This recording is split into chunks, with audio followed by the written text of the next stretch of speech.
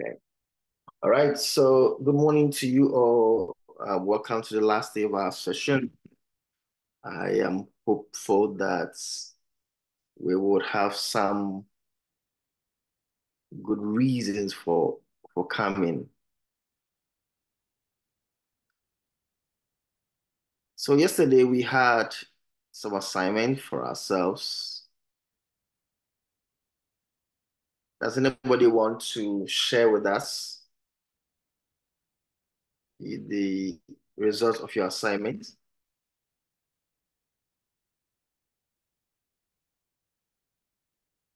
If anybody want to share with us.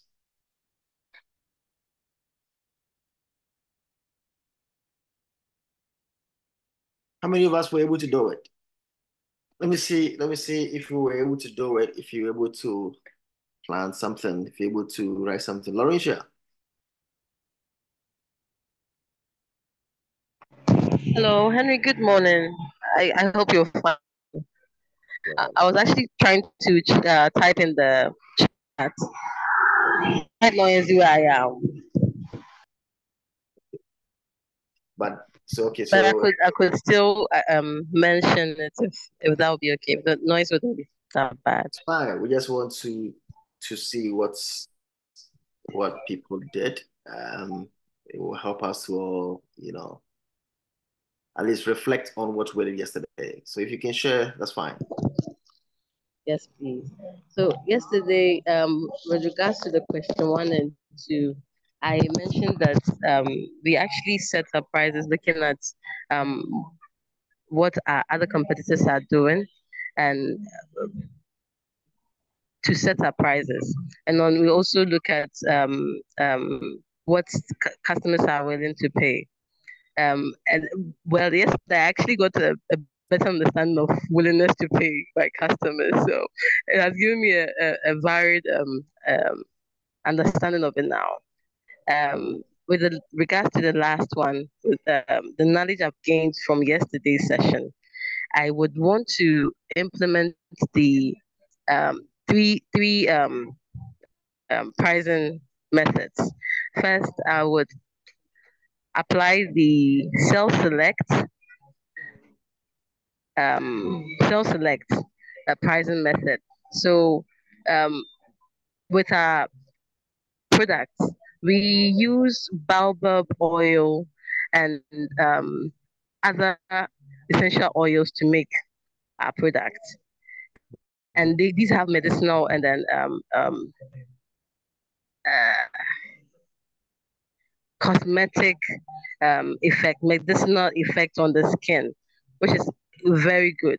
But sometimes you have customers coming in to tell you that they wish they had another or a combination of different um, um, elements, organic elements in there. So some people will say, can I get oil, carrot oil in there, or can I get turmeric? So with this self select, I'm looking at pricing it a bit higher than the normal one or the general um, product that we make, so that that pricing will be different from the normal one and higher. The other pricing method I'm looking at is the um, consumer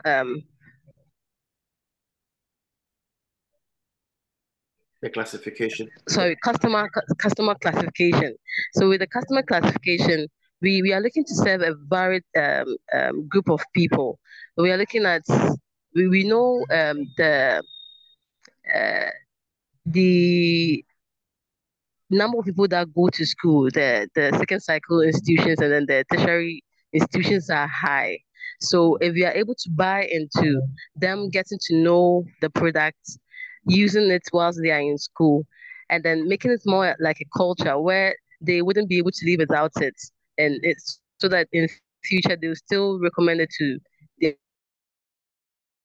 their families, and then more like a transitioning from them to other people in their families. So we we are looking at implementing the customer classification, which will look at people in schools, people that are being taken care of by other older generations. And then the other classification will be people that are buying their own products and that are using. So with these people, we have we'll do more like um, somebody that can afford for themselves, buy it for themselves, and then use it. I hope I'm making sense. And then and this effect. So there are people that are looking at organic products made from potash. So these are soaps, cleansers, facial cleansers, shampoos for their hair. So if we are able to put these together for them, it would do a good thing for it will be a good thing for them because they will get it will be like a one-stop shop where they get all the necessary things for their cosmetics to take care of their skin and then their hairs. So that's what we are looking at with the bundling. And again, looking at the second cycle institution of the students, we also want to do a bundling for them. Like you mentioned yesterday, we could buy other products that are not related to our products or something that they could use after our products. So if we are selling soap, and this is actually meant for scrubbing and then bathing, then we actually look at adding certain things like sponge. I realized that sponge was something that normally people they will go and buy it and then they or something like that. Or Mato Semina become a sponge. So if we put it all together for them as students, it will be something that they would love to buy or love to have in their school pack. So these are the three things that I hope to implement with my business. Thank you. Sounds good. Just as you were talking, maybe one of the things that you can think about in strategic planning, there's something we call, or maybe investment planning, something we call backward integration. So there are actually three levels. There's a backward integration, there is a horizontal integration, and then there's a forward integration. So what it means is that um, if you were looking at investing in your raw material, um, we mentioned yesterday that these Asians will come, they go to the up north, they will invest in the raw material. They're just doing backward integration so that they have access more than even the entire market itself. And sometimes too, you can even invest in your supply, especially when you notice that also takes lots more money from you. You can also do that. But horizontally, there are some complementary products that you can also invest in. So maybe look at someone who's making production in those areas and say, well, do you need a partner? Do you need an investor? Do you need something like that? And then you can also invest some of these things, some of your profit in those areas. It helps to diversify your portfolio. So you can think about those things as well. I guess it will be helpful. Thank you. Anyone else? Let's take one or two more and then continue. Anyone else?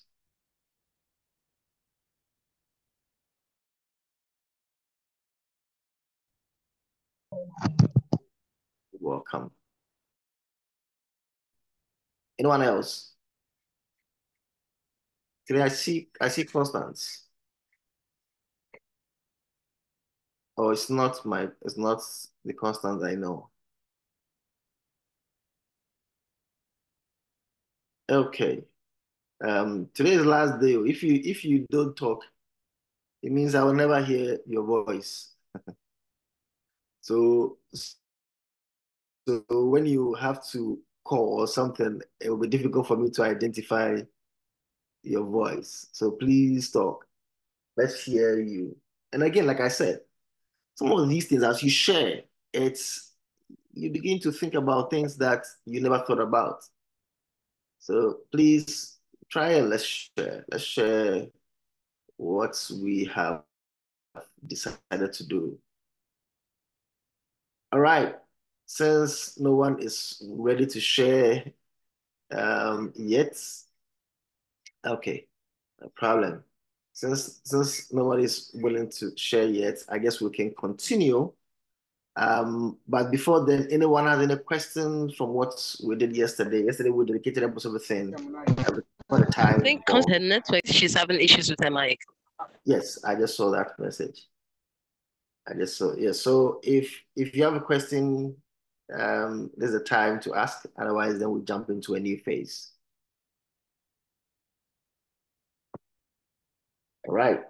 It's, I believe, 10:14, 10:15. Okay, so let's move. So we have got into the final bit of it. Today we're going to look at budgeting and financial reports. And I just wanted to start off with these three key points. That a practical knowledge of finance and accounting is an indispensable part of any manager's toolkit. If you are a manager, then you would need to know that you cannot say that you don't know accounting, you don't know finance, because that's basically what your business is about. Even if you are doing a social, you are a social organization, you still get people to donate for you to do what you're doing. If you are, whether you are a philanthropist or whatever it is that you still use money as an input, and money still come back as an output. Maybe the way you treat it is not as those who are doing profit. And so your main objective will not be to measure how much to get those impacts. You still need money to make those impacts. So you have to understand how money works in the organization that you are running. So everybody, once you choose to run a business or to manage a business, you should be interested in how to manage money or what money is about. Counting, the first day we try to differentiate between accounting and finance. You should be able to understand all these two key points: what accounting are, what it means to your organization, and what finance is and what it means to your organization. With well-developed financial skills, you can understand how your actions impact your organization, um, and then it help you to make proper decisions. So yesterday, one of the things and I think from the first day, one of the things we kept on saying is that your customer side is very important for you to understand. But we also mentioned that if you are putting up a building, the most critical part of the building is the foundation. And when you look at the BMC, the entire foundation of the BMC is finance. The left side, you have your cost. The right side, you have your revenue. And you need to understand how to sustain. If the foundation is weak, then you know what's going to happen. Once the foundation is weak, you're not going to have a going concern. You're just going to work, and it will not be a business that you can say you are nurturing into the future. So we will touch on two or three. I mentioned yesterday that we will look at two mainly, but if you have time, we'll touch on the last one. We have about 5 different areas I would have loved, but like I said, it's a crash program.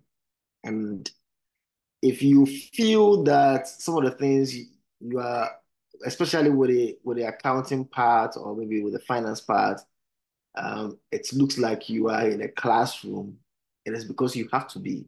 Because this is very important for you as a business owner or as an entrepreneur, or even as a self-employed. You need to be able to understand how this play. Otherwise, then it becomes a venture that is going nowhere. Okay, so just as we've kept on saying, today we look at budgeting, we look at why we need to budget, we look at some of the budget essentials. If you have some time, we'll try and ask. I am praying that you will talk so that you give us examples of how your income and expenditure lines look like in your organization. And then we will use that as a text scenario to create a budget or to create a financial report and see how that will help. I'm not, these are things that you study them for a long, long time. Um, People go to school to study accounting for years, and people go to school to study finance for years. And so it is very important that we understand, we know that this program will not necessarily teach you accounting or finance in its details.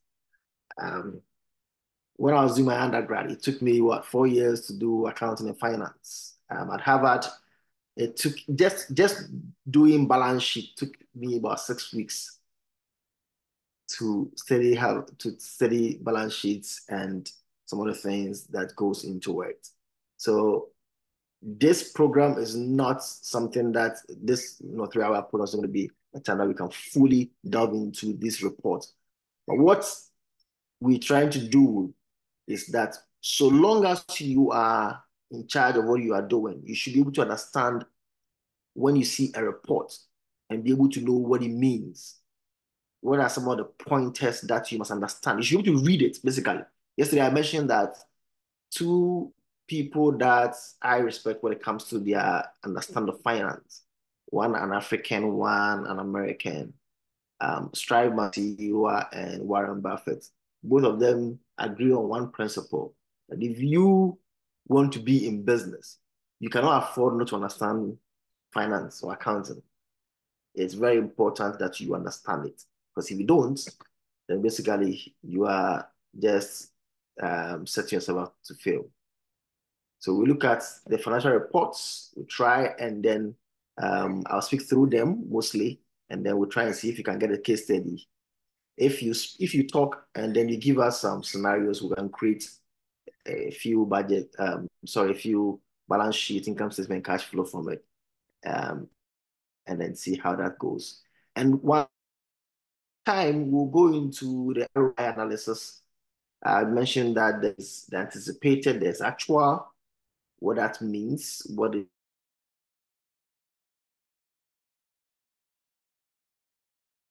I mean to have an actual ROI. We look at what it means to have a positive or negative ROI.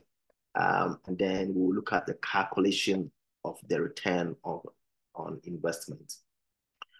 So again, just to give you an overview of what I hope today we will catch: importance of budgets, why you should have it, how to prepare the budget, some of the components basically.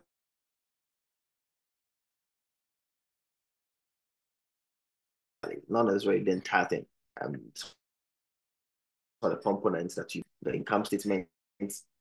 And because I know a few of us here are doing, I'm not sure. I didn't really deal a lot more with people in terms of their reporting. But here in the States, there's a report we call functional income and expense. It basically classifies, and so the understanding of running a social enterprise is that you are running them on programs or on activities. So each activity must be able to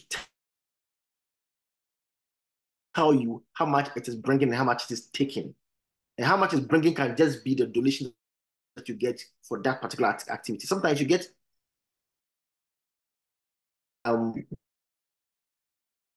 but you should be able to know which activity takes more money and which does not. And so we prepare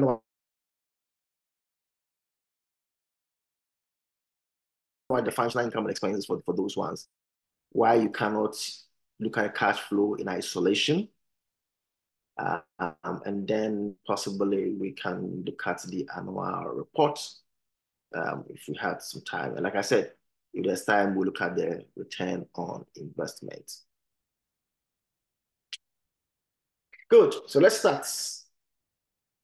When you hear budgeting or hear budget, okay, first, let me ask this. How many of us have prepared our 2024 budget for our builders?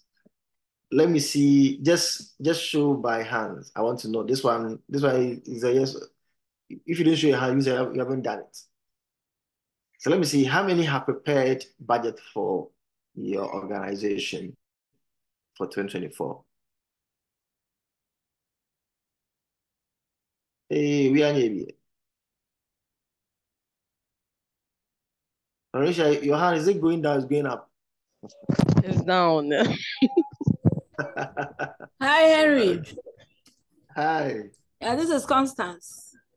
Oh, Because yeah. I'm using my laptop, it's coming up as Tansy. Yes, I But can it's see that. still me. Yeah. I did my assignment. So when you have time, then we do the presentation. Okay. You just missed the beginning, so maybe when we get to the end, we can still get some time to do that. But the question is, have you prepared your budget for this year? Anybody? I'm on it. Hey, so today is 17th, today is what, 17th, right? 18th. What Yeah. have you been spending and what have you been earning? Well, they're all in the records. But what are you benchmarking it with? You budget is a That's why guide. it's in my head. That's very bad. But after this course, I will repent in ashes and sackcloth, I tell you. I get somebody to do it. You remind me of several years ago when I was in the bank. There was this guys who came to open an account, and they when they came, we asked them to bring a resolution to open the account, and we asked the secretary. He said he doesn't even know how to write. So we asked, so how then do you take money? He says, oh, I'm going meeting now. They will meet you.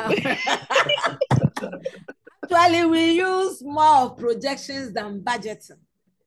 But what you should write them. It's the same thing. It's just an estimate. You are just projections are budget. It's the same thing.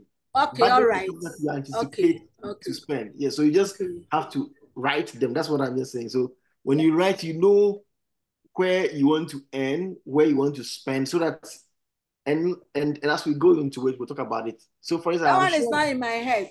The projections are all on paper. Yeah, okay. But since you say it's the same as budgeting, after this session, I'm going to look at it in a different way. Okay. And with the knowledge that I get, maybe tweak it and then make it a bit more professional. Awesome. So I'm sure you've heard Parliament talk about appropriation, or you've ever heard appropriation bill. It is a bill that is passed every year after budget. Yeah. And organizations have the same.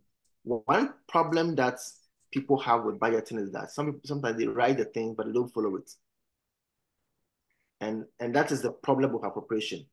And so as we are talking about how to plan, we also have to know that planning and not using it is also as guilty as if not planning. All right.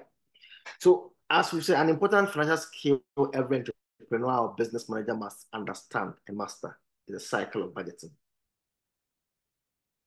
And that is the ability to prepare and oversee a financial plan that estimates income and expenses over a defined period. So what that means is that you can budget and break down your budget into weeks, into months, into quarterly, but you should have a way that you can benchmark and check and see whether, well, I anticipated to earn 100,000 cedis within the first quarter. How did I anticipate that? I expected that I would, looking at how my sales have been in the previous years, I have been getting, let's say, 80,000. Now I want to have an aggression. I want to have aggressive promotion. I want to expand the market. I want to go to places that I've not gone before. So I anticipate to get this. So there should be a justification for the number you put in there. And this is something that every entrepreneur or manager must know. So at the basic level, a budget helps you understand the resources that is needed to achieve your goal. It helps you to know how much do I need to spend what I am planning to spend. So it is very important that you take budgeting seriously. Budgeting is an essential management skill that helps drive organization success.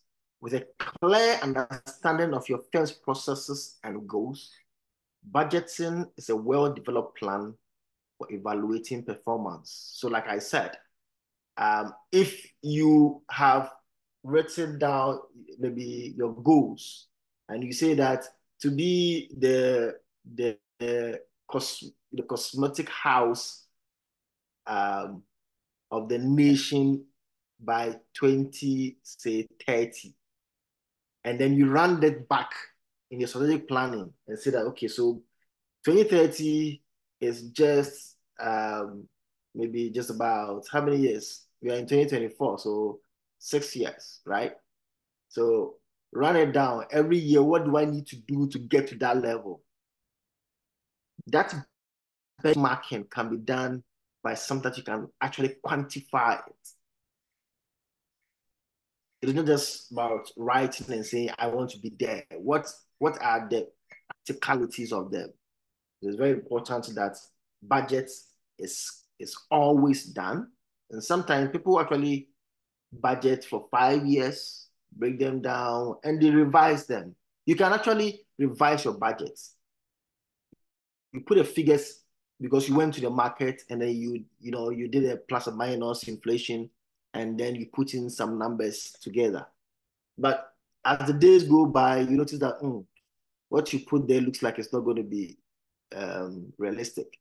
You need to evaluate it. You need to have a time that you can evaluate your numbers so that at least you can check whether you need to revise or keep to the same numbers. So you need a basic knowledge of financial principles to help you develop a budget for an informed decision and ensure your team meets its targets. So why do we budget?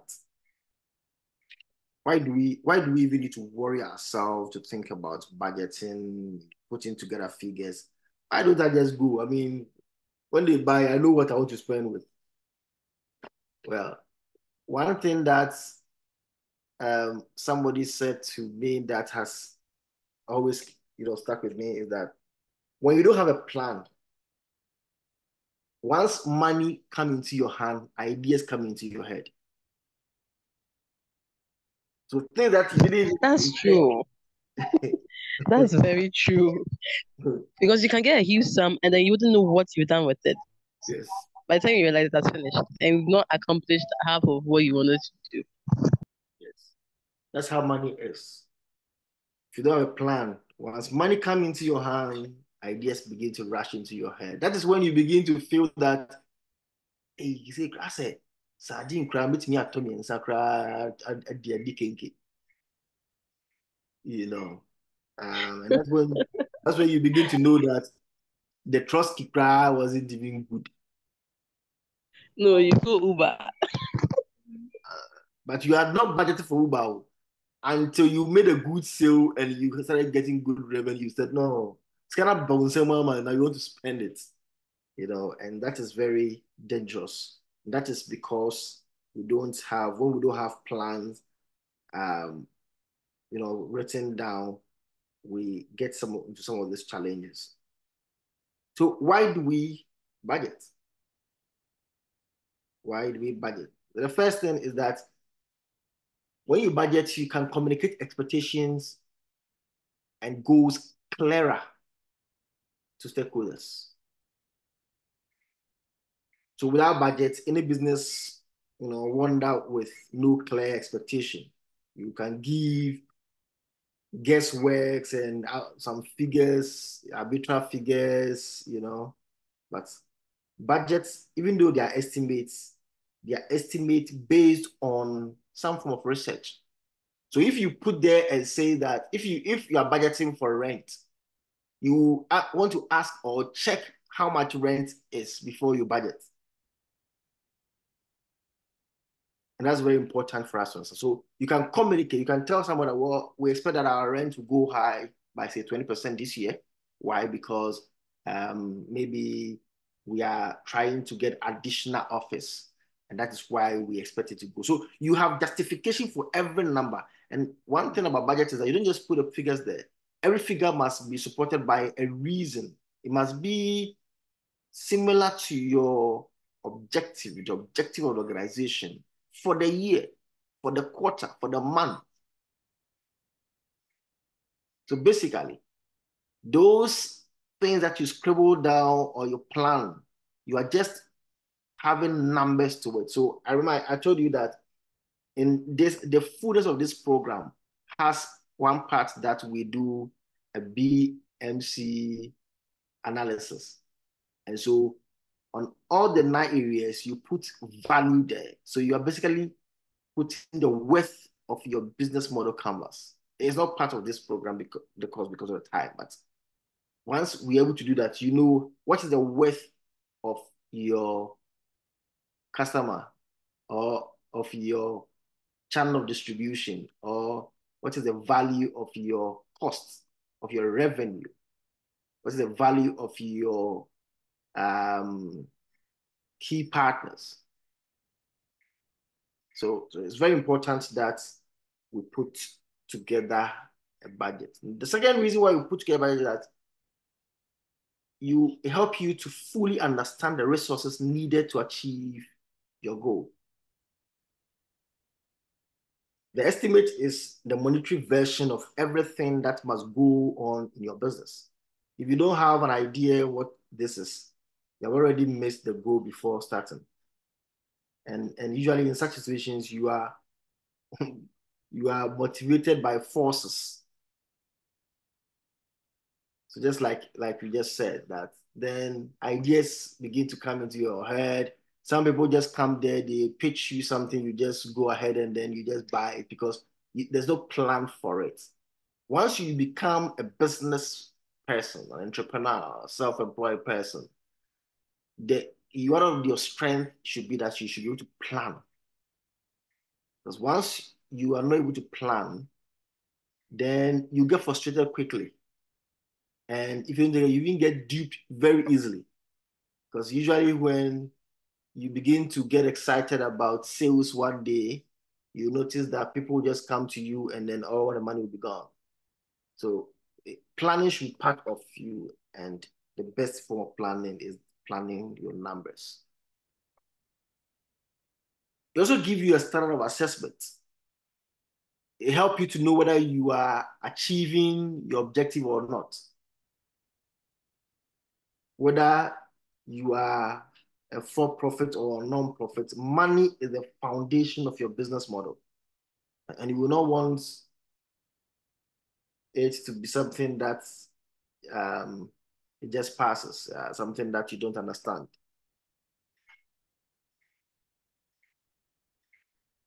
Budget is a way to assess your progress. It also gives you insight into your organization's financial health. With your estimates and its components, you can estimate the financial pattern and understand what you have and what you do not have. Help you to know what do you have, what don't you have, what do you need, what don't you need, who do you need those things from. And then finally, it is a strategic resource allocation. This is a component of investment. With your estimated receivables and payables, you will be able to plan and prioritize important activities. So budgets guide your appropriation of funds, how you spend your funds, and help plan your capital base. So I remember, I think it was the first day, Constantly used the word bootstrapping. If you plan that, I remember when we used to run more incubation program, I used to tell the entrepreneurs that one thing that I observe about most of us, especially in our ecosystem, not only in Ghana, in fact, almost on the entire continent, is that we want to move straight from our mission and appear in our vision. So the person put together a business plan. They have an expectation of how the business should be, how big it should be. They are waiting to get money to start it like that. So you have a vision, and where you are, the reason you're starting the mission, you want to just once you disappear from your mission, you have to appear in your vision. No, it doesn't work that way. It takes work. It takes your core values. The core values are your vehicle to take you to your vision. And so that's why we have planning. We plan for 5 years, we plan for 10 years, because you need to take some processes to lead you there. Otherwise, then the business will not get to where it has to be. When you look at most of the businesses that are making waves today, when they started, nobody thought they would get there. Amazon, think about it. Nobody thought about it at all. So that's how it is for budget as well. Please, any questions about why we budget?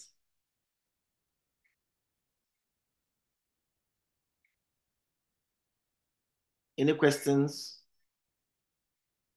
All right. Silence means concern. I'm only hoping that you are with me. Okay. So we're going to move into another phase. We will not do the exercise yet. When we finish with the other phase, then we'll try and see. If anybody is willing to give us numbers, we'll go into Excel and proceed and prepare budget for you. All right. What happened?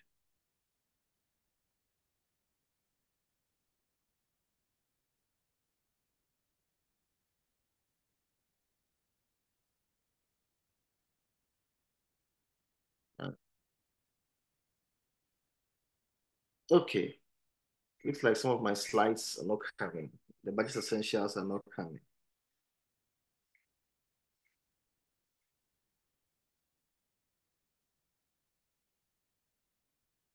All right. So I don't know if you are writing. If you are, then there are some key things that you need to do when you are budgeting. So I could say them, then you can put them down. And I'm sure once it is being recorded, we can also get those later.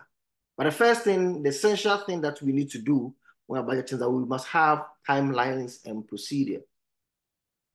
Usually, large organizations will have budgets ready by October, and then get it approved by December. That's why I ask you, how many of us have our 2024 budget? If you are already started spending and you don't have the estimate for them, then it means that you are spending out of you are spending as they come. That's very dangerous. So having a timeline and procedures for budget at the beginning is very important to start well. If you are a new business, you are only putting estimates or fair market value on your activities and operation.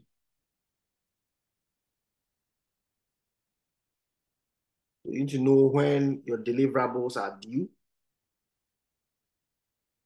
and ensure you effectively manage your time and connect with stakeholders who can inform your allocation decision. So number one, the first essential thing that you need is to have budget timelines. When must your budget be ready? And procedures. How do you do that? As I sit here, I am to prepare budget for one organization. And I need to do a lot more work because we started doing their bookkeeping for just 1 year. So they don't really understand most of the things that they want. So you need to tell them the danger that they are putting themselves in. And here, if you don't file your taxes, your business is already dead. Everything is done with your social security. So if you don't have it, then it means that you cannot even work for somebody. We'll take their money from you without you knowing. Second thing is that you need historical financial figures as input data. That is why financial reporting is very important. And if you are a startup, you can look at similar organizations maybe you can check similar organization, or again, these are estimates. So all the line items that you are budgeting for, you may then have to ask what the prices are. And if you want to run a budget for, let's say, a year, you can look at the historical pricing of those items and see the margin of increase during the year. So assuming that you are budgeting for, say, rent, and then now one office room that you're using is, say, going for, let's say, 2,500 Ghana cedis. But you realize that 2 years ago, this thing was 1,005. Last year, it was 2,000, now it's 2,500. It should tell you that there is a cumulative margin increase. So you cannot plan and put 2,500 Ghana cedis there. You need to add something based on the trend. So you need historical financial figures as input data for your budget. The third thing is that you must convert goals into numbers. What are the organization goals that you have?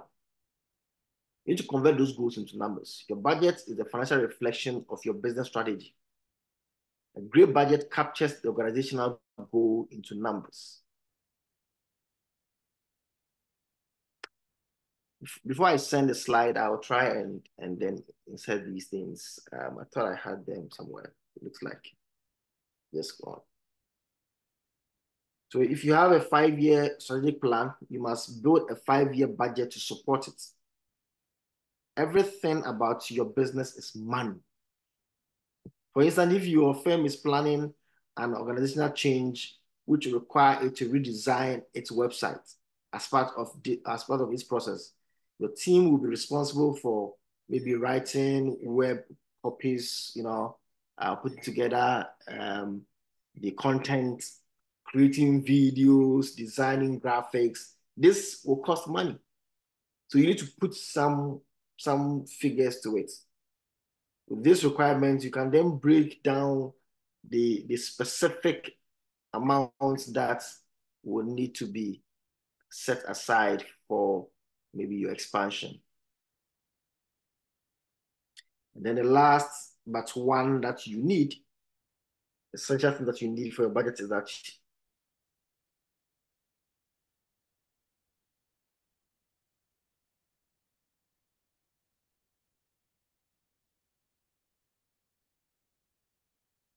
it must be time sensitive.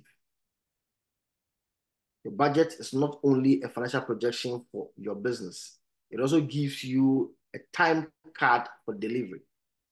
This is why we prepare periodic budgets like weekly budget, monthly budget, quarterly budget, and annual budget. Sometimes you prepare 5-year budget, 10 years budget. As we go on, we begin to review them. I mean, I would say that if you have a 10-year budget, that would be great. Every year you begin to review them, to be sure that you are reaching somewhere, and help you to know whether you are getting to your destination or not. So this is why we prepare those budgets. When you pick your budget, you should be able to understand the accounting and finance cycle of your business. And it's so important that budget help evaluate your performance. So just as you did the plan to benchmark your performance, the business need a budget to evaluate the progress. It's a measuring tool for your finances.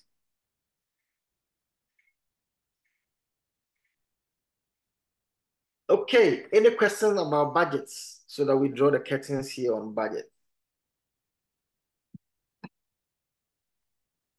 It appears once we start talking about numbers and calculation, people go mute.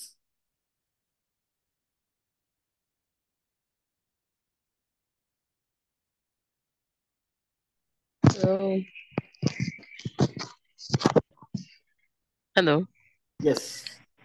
Yes, Henry. Please, I wanted to know if planning a budget, you would have to include all the elements of production, and then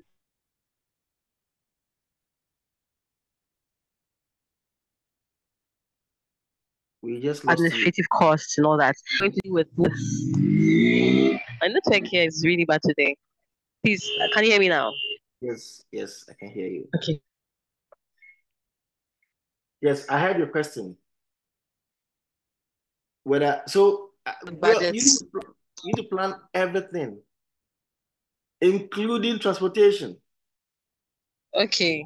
If you anticipate that you are going to this year, you think that okay, I want to treat my customers right. So every customer that comes to my place, like you mentioned, we want to just dash you one sponge. It has to be budgeted for. If you get someone like me to sit on your board, if you don't have budget, you spend though. Okay, so I wanted to know, this inflation affects so many things, especially with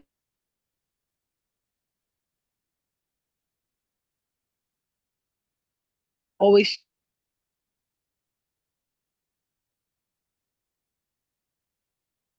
Network.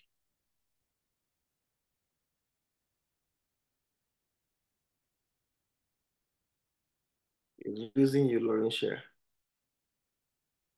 Okay, but I guess we understand. Transportation costs. How Okay, but I guess we understand that you are asking how do you factor in inflation? Yes, yes, please. Okay, so like the example I gave, some of these things, even though there's inflation in Ghana, it's not hyperinflation.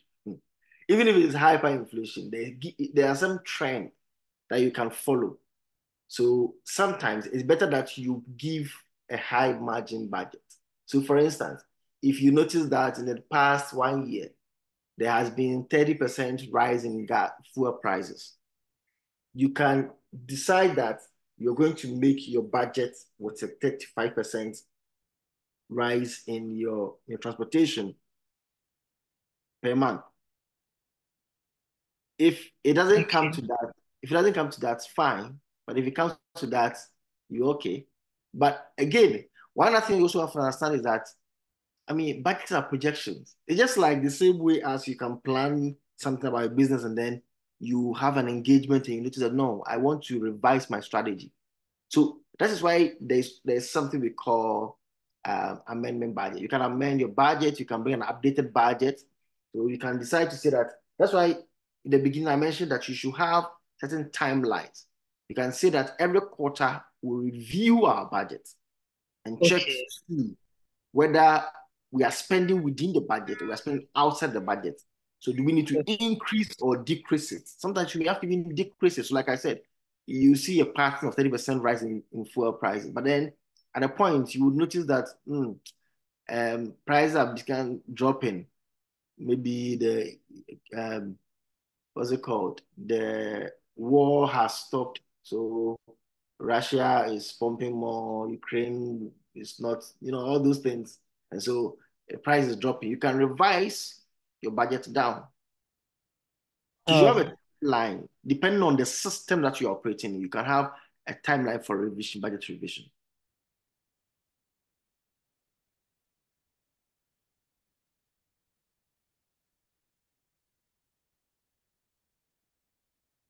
Okay.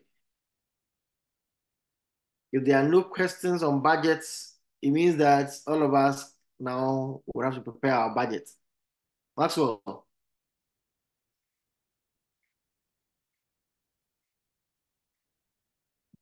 Maxwell, are you with me?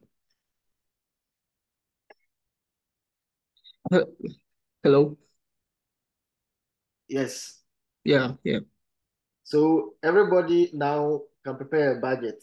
So I'm sure that with this cohort, after here, everybody will have to present their budget for a review. Okay. So they will send it to me, and then I can forward to you for a review, Yes. right? If you need us to do that, that's fine. We can spare some time to help you to develop a good budget. So this one, like I said, this is an open invitation. So it will be good if you want to do it. Why not? We'll help you. I mean, even here, we do volunteer work for people.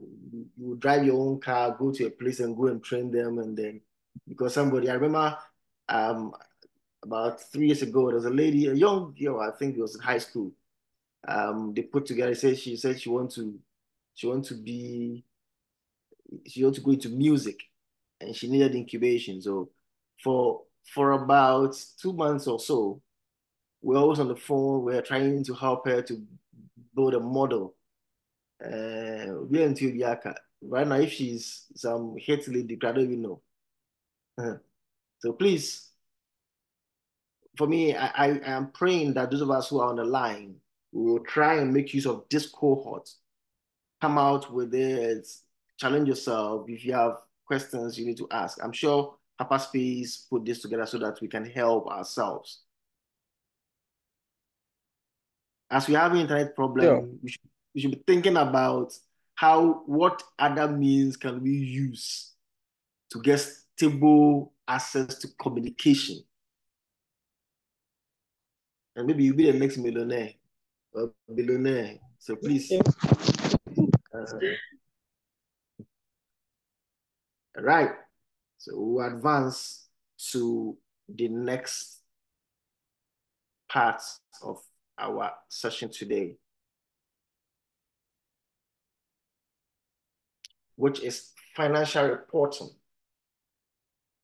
And you notice that we have 4 levels there. We'll try and do them. And then when I'm done, we will try and see if we can build an Excel. That is, if anybody is willing to give us figures.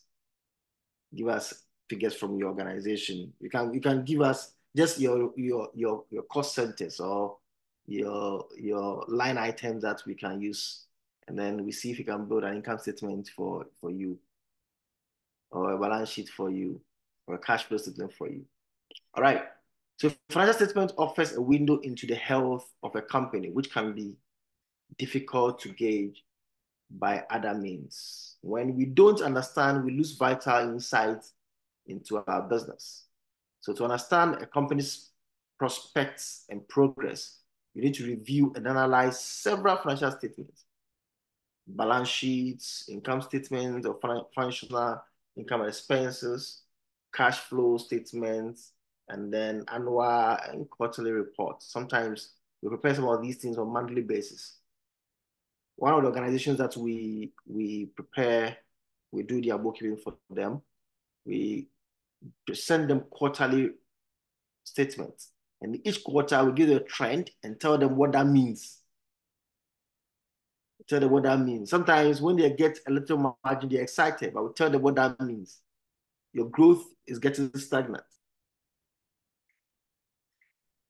So reviewing and understanding financial statements help you with valuable insight about organizations, such as the business debt and ability to repay, the profit and loss for a given period, the trend of your outflows, the level of investments required to maintain or grow. The value of these documents lies in the story that tell when reviewing together.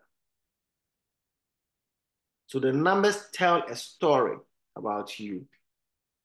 Truth is, I'm sure if I ask all of us here, how many of us need finance? And I'm sure most all of us will say we need it. But question is, how ready are we? Almost every day, I'm sure Gideon will say the same thing. You get people emailing you, telling you they have some money, they have an entrepreneur who meets the standard. And sometimes if you don't take care, you just go and destroy your own name. So I remember, think about 4 years ago, 5 years ago, we were asked by some Germans to bring some of our entrepreneurs to come and pitch at, I think, somewhere at Osu. And then when we got there, something happened. When we got there, I was with one of the entrepreneurs that I trusted that, oh, Charlie, she's doing good. And so then we met Freswanica. I don't know if any of you know him. The guy who owns the African Leadership Academy. And Fred is Ghanaian South African. This guy, he's lived in South Africa, so sometimes you feel like he's. But Fred is an entrepreneur. So when I met Fred, so he asked me what we were doing there. So we just came to some pitch to some German parliamentarians. Actually, I think they were trying to see how they can collaborate with German businesses. And so Fred asked me whether I have any of my entrepreneurs that they can have a conversation. I said, oh yeah. So I went to bring this lady. I said, Charlie, come and pitch to Fred. You never know. That day, I wish I told Fred that later. So please let's be prepared there's something called elevator pitch. You should always be prepared. If you meet your business God today, you prepare to receive your blessing. And so our numbers help us to be able to tell the story of our business. So the first statement we want to look at is the balance sheet. A balance sheet. So if you know, we did the accounting equation, and balance sheet basically is the accounting equation. Say asset equals to liabilities plus owner's equity. And that's the entire thing of a balance sheet. So a balance sheet is a financial document designed to communicate exactly how much a company or organization is worth, which is what we call its book value. And to achieve this, we try and put together all the assets of the organization, all the liabilities of the organization, and all the equity of the organization. So what we are saying is that we try and see what is in the possession of the business now and who those money or who those possession belongs to. We said yesterday, or I think 2 days ago, that all that the business has now, some belong to other people, external people, and that's what we call liability. And some belong to the owners. You should be able to classify and understand which belong to the owner and which belong to an external person. Once we don't catch that, we spend people's money. And we have to either go bankrupt or that we get into trouble with our business.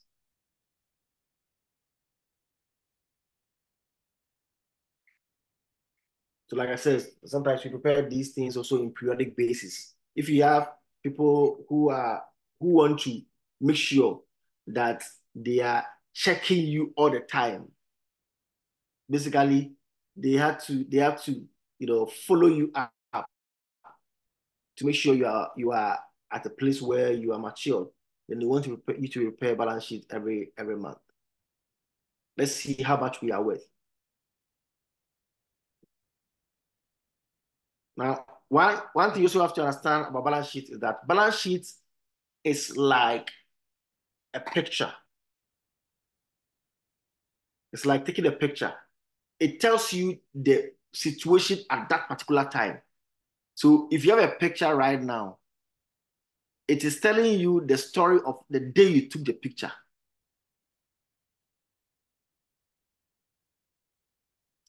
Why do we have to have a balance sheet?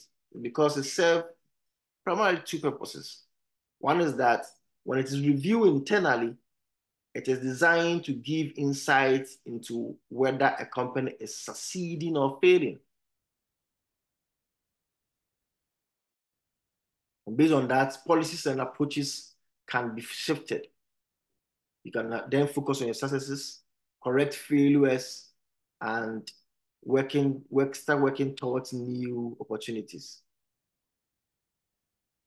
Those of you who like sports, today say Ghana Black Star is going to play again. So if you are somebody who evaluates then you begin to put them together. If this person is here, it will serve as the best. If this person is here, it will serve as best. That's how the balance sheet help us internally. When a balance sheet is reviewed externally, it's designed to give insight into the resources available to a business and how they were financed. So again, we've said that the resources that are available to the organization belong to two sets of people. One are those who own the business, and the other is those who are just doing business or have some working relationship with the business. And those ones doesn't belong to the owners, but those resources are available to the business, but it's not for the owners. Based on this information, potential investors can decide whether it will be wise to invest or not. And now that we are looking at growth, you have to think about people also coming into your organization to evaluate, to check whether what you are spending is the right thing you're spending. What you wrote that you spent, is it actually what you spent? To audit and to give some recommendation, to give an opinion of what your business is. Our job is to come and see whether you are spending your money well. And mostly, every auditor will tell you that the auditor's objective is to give the shareholder value.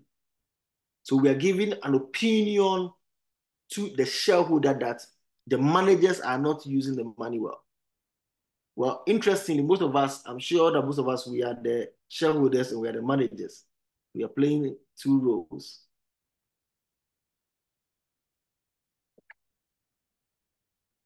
And as we say this, I just want to also draw attention that every business has three actors. There is the entrepreneur, or maybe the one who had a dream. There is the investor, the one who puts money in it. And then there is the manager, the one who understands to manage it. This has been one of the challenges of our continent in the ecosystem. Mostly, once it is our dream, we think that we are the ones who can manage it. In most places, people hire people to come in. They hire experts to come and manage the business for them because they know that all they had was the dream. And normally, it gives you the confidence to evaluate from behind. So we should be thinking about growing our business in such a way that very soon we will exit and then allow managers to run so that we can sit maybe on the board or as shareholders. It's important to remember that a balance sheet communicates information as of a specific date. So like I mentioned, it's like a picture. It tells you the date, the time, the specific moment you took you took that shot. That's how a balance sheet is. And by its very nature, it is always based on historical data. So we are saying that, of course, because we are saying that if I'm preparing by balance sheet, that's why you see that it is as at. If it's as at 31st December, then it means that what fed the balance sheet was things that happened before 31st December or up until 31st December. While investors and stakeholders may use a balance sheet to predict the future performance, past performances are not usually a guarantee of future results. And so normally you want to look at the trend. So the content of a balance sheet. So as you have said, we said most of these things yesterday. Oh, sorry. Said that the content is just the accounting equation. Asset equals to liability plus owner's equity. All right. So first question, if you make liability the subject, what will the equation be?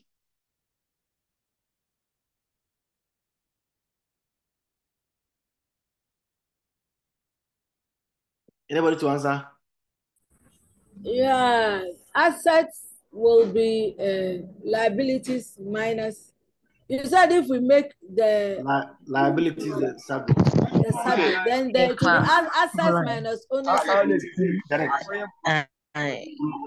So it's going to be asset minus owner's equity. Are you sure? Well, and if I make liability the subject. No, so then L will be A divided by the owner's equity. That's a pure mathematical equation. But I was thinking that since it is a plus sign here, then it will be a negative. So liabilities will be the assets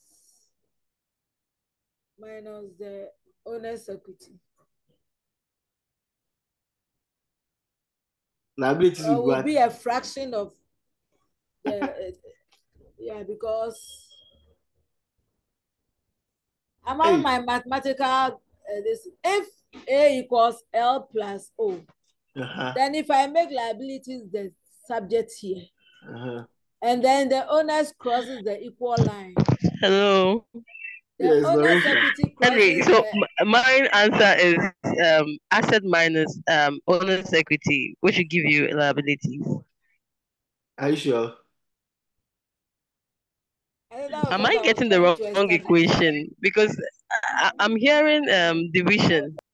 Yeah, because in any algebra, you see once this is an equal sign.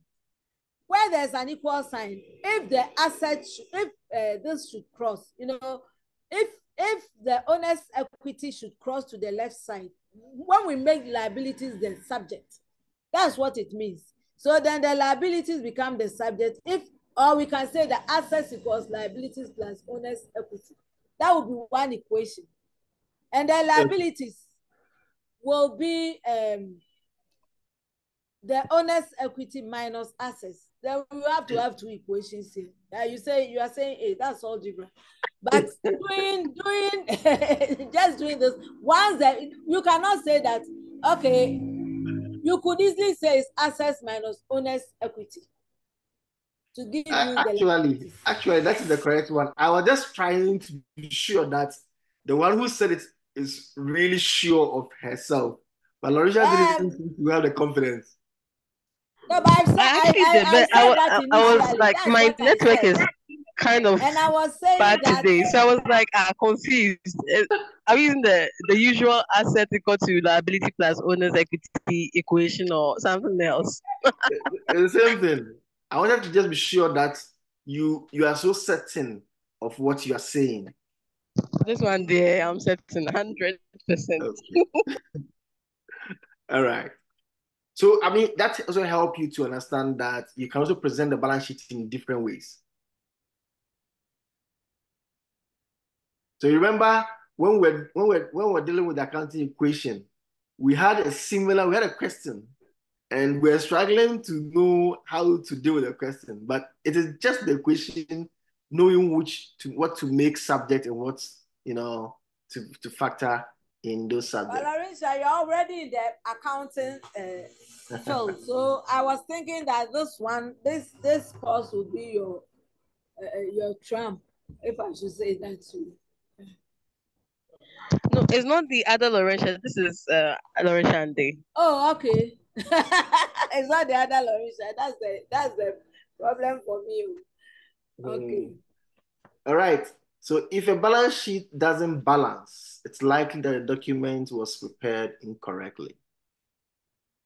This is a pure math thing. 1 + 1 BI 2. There's no foreign material. So if your 1 + 1 is getting you 1.5, it means that there's something wrong. You see that this equation that you have given, like I said, I have my mathematical lens on. For us, it doesn't work that way. Once it crosses, it becomes, but now I get it. Yes. Just like this.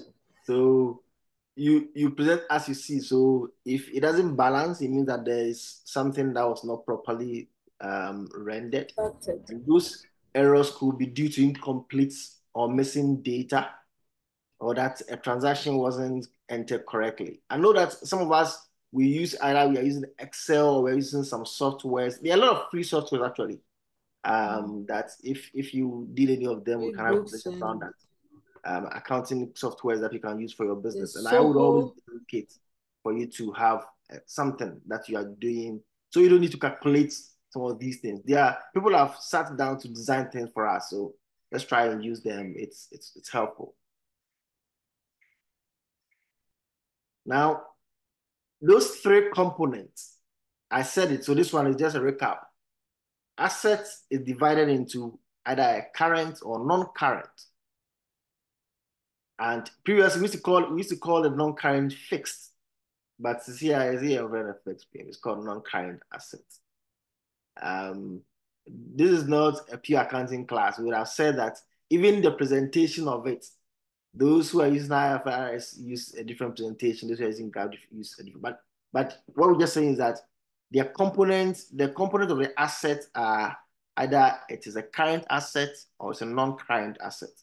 A non-current assets are those who, whose maturity or who we, mostly the ones that we use to do production or we help our operations.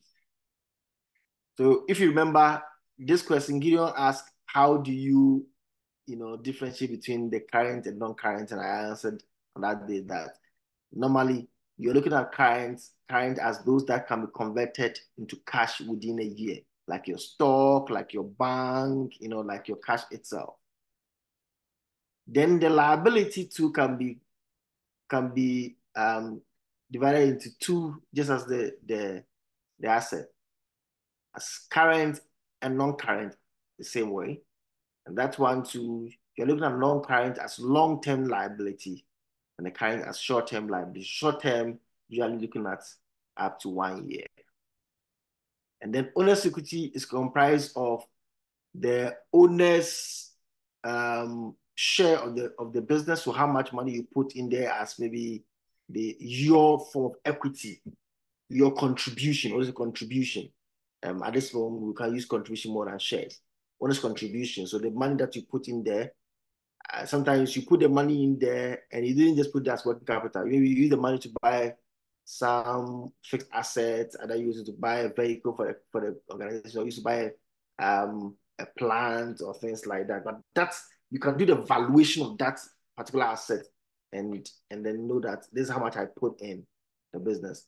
But the other thing that also contributes to those equity is the retained earnings, the earnings that are distributed to the owners. It also adds up to your contribution to become the owner's equity. This one, we've done it, so we don't have a problem. Now, I want you to look at this sample balance sheet. Now, forget about the numbers. Just forget about numbers. I just want to point out some important things that will help you to read your balance sheet. Just forget about the numbers, but look at where I have put 1, 2, 3, and 4. Those gives some important information that I want you to take note of. So when you look at 1, what do you see? What do you see labeled as 1? Anybody? That's the non-current assets. Okay, anybody else? 1 is non-current assets. Okay, you also see non-current assets. Anybody else? And current assets. I don't know about where you put the 2. Is it okay? We have total assets. What is the number written beside? See that we don't. So the date between is non-current. Is an annual of a given date. A date, yes. Okay, so 1 is a date. It is placed on by a date. So it tells you the period. Okay. That the period ends on June 30th, 2020. And it is compared against a similar reporting period from the prior year. Do you see that? Okay. this 2019. Okay. This balance sheet is a comparison of the position as at 2020 June and 2019 June. Okay. So it helps you, like I said, it gives you a trend. So I say, oh, last year by this time, this is where we were. Okay, so Henry, it means that when you are preparing a balance sheet, it should always have a reference point from an earlier date. When you are doing the trend analysis, so most people will do it annually. So they will just make it maybe 31st December 2020, and they will compare to 31st December 2019. And maybe if there's a 5-year something, they will want to, mostly you will see a 3-year comparison. They'll compare the previous 2 years to see whether they are so the first one is just to tell you what you're comparing. Okay. Right. Then number 2, what do you see? Figures. What's figure? The total assets. Right. So number 2 is giving us the company's total assets by the in comparison with the previous year at the same time. So you notice that as at 2019, the total asset organization was 60 million. Mm-hmm. Right? 60,188. But a year later, it has reduced. Yeah. So this tells you that you have to then go details and tell you what's going on. Now the worth of the company has reduced. That's what it means. That's what it means totally for you. That the value of the company has reduced. It has reduced by about 15 million. So you need to ask yourself, what happened?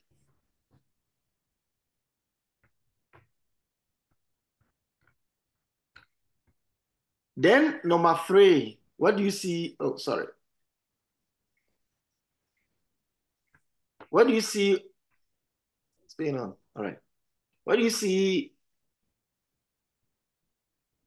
at number 3? It's a figure for total liabilities. Okay, total liabilities. So you will see, you will see that a year by the time, so let's say we are talking about 2020, a year by this time, their liability, people that they owe, was 16 million and 84. And then now they have added more liabilities. They are owing more people, they are owing more money.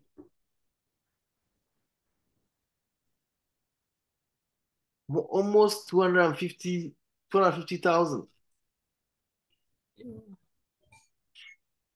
I think it's coming from the accrued expenses and other deferred revenues.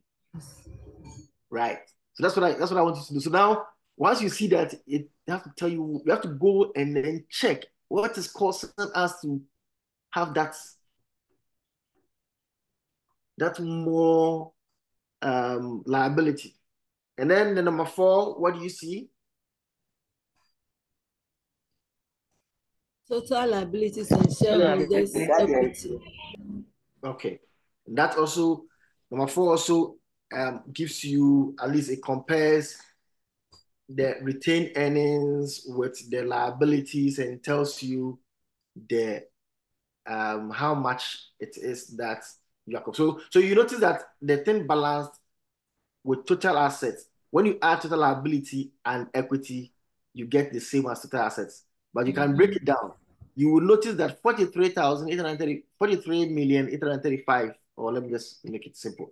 43,835 is the owner's part of the 60,000. Total shareholders' equity. Okay. Do you understand? The 43,000 is the owner's part of the 60,000.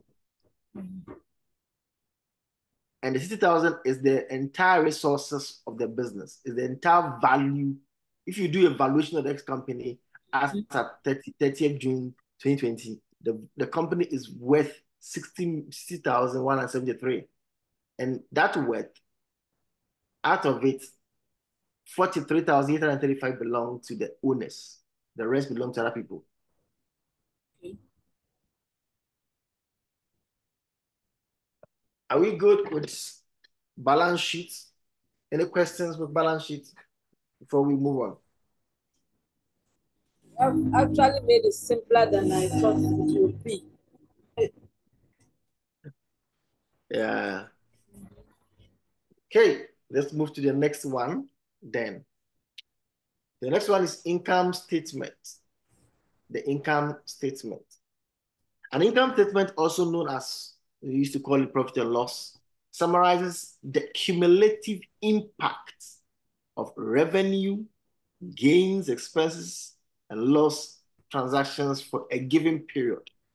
Now, let me give you a very simple way that you can differentiate an income statement from a balance sheet. So I mentioned earlier that a balance sheet is like taking a shot, a picture, right? Mm-hmm. So it tells you the position that you are at that time.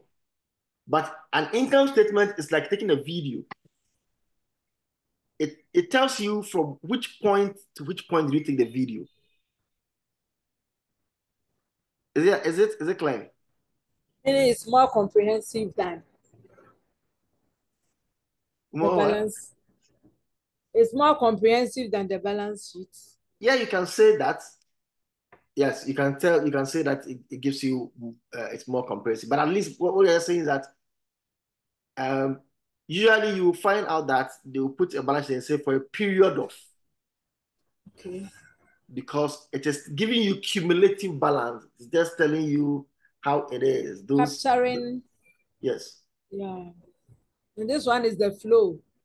The income statement is the flow as in a video, right? Yes, just like a video. Yes. Okay. So the document is often shared. Again, we just say that everybody who has seen a balance sheet means that you see that there's an income statement attached to it. And usually there are figures in the income statement that feed into the balance sheet, especially like the retained earnings. It comes from the income statement.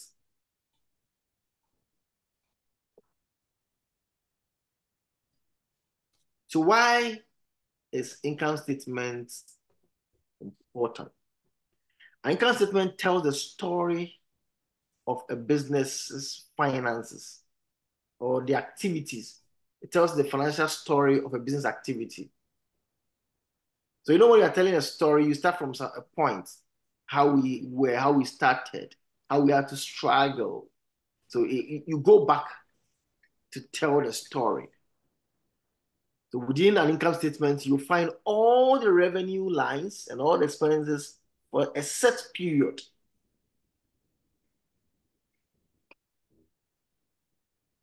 And usually the source document for income statement is what we call a trial balance. And the trial balance usually is more detailed than the income statement. Let me add here, just for saying that maybe you may not really fully understand, but one of the reasons why the trial balance will have more detail than the income statement is a concept we call relevance. I mean, there are certain things that you don't need to, bring them in detail in the financial report. If you want the details, you go to the trial balance, you find those details, but sometimes you aggregate them. So for instance, you have operating, let's say operating expenses. In the operating expenses, you went to buy broom, you went to buy water, you went to buy a scratch card. You put all these things together and make it operating expenses in your income statement. But in your trial balance, you see them. But this small things, you can't list all these small things in an income statement for everybody to just see. So if you want to see the real work, when an auditor comes, they don't come and look at your income statement, even if you have prepared it. Normally, you prepare it after they've audited. But if you want to do that, they will go into your trial balance to check and see the details. So from an income statement and other financial documents, you can determine whether the business is generating a profit or not. If it's spending more than it's earning, if its costs are higher or lower, how much it's paying to produce its products, or whether it has the cash to invest back into the business. These are relevant things that you want to know about your business, right?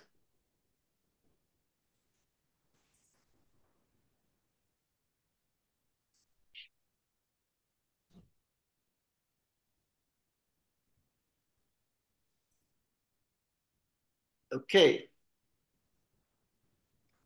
So why is the income statement? The income statement tells a story. The business, oh, this is what we just did. Okay. The content of the income statement. While all financial data help paint a picture of a company's financial health, an income statement is one of the most important documents a company's management team or the owners and maybe anybody who wants to put money or who has their money in the business can review, because it includes a detailed breakdown of income and expenses over the course of a reporting period. So in the income statement, you see headings like revenue, which becomes money and money that the business made and reported for the period. You see expenses, which is the amount of the business spent during the period. You see the cost of goods sold, the cost of the cost components of the sales, the gross profits, which is the total revenue minus the cost of goods. I'm sure you have seen the metric that we did on day one. The operating income. Yes. The operating income is your gross profits minus your operating expenses. The income before taxes are your operating income minus your operating expenses. Net income is income before taxes less taxes. So it is just this one, that was 6. You know, we say income before taxes, right? So when you get that figure, the taxes, when you take the taxes out of it, then you get to the net profit. Earnings per share is a dividend, is dividing the net income by the total number of outstanding shares, the shares that have been distributed. So the net earnings are basically how much money that you can distribute. And so you distribute some among the people who own the organization. And we say depreciation is the extent of use of equipment. And this is one way that we are able, a lot of us don't depreciate our assets. Marisha, do you depreciate your assets? No, so this is because the most of the machineries that are used are not by us, are not for us, because we outsource the production to a different entity. Okay. Okay. Yeah, so you don't have machinery. All right. So if you have, then you have to depreciate it. Otherwise, when it breaks down, you won't get any replacement. And again, that depreciation also help you to put money aside. Henry, I have a question. Yes, please go ahead. There are some of our machinery by virtue of generating heat gets broken down beyond repair and needs replacements frequently. So how do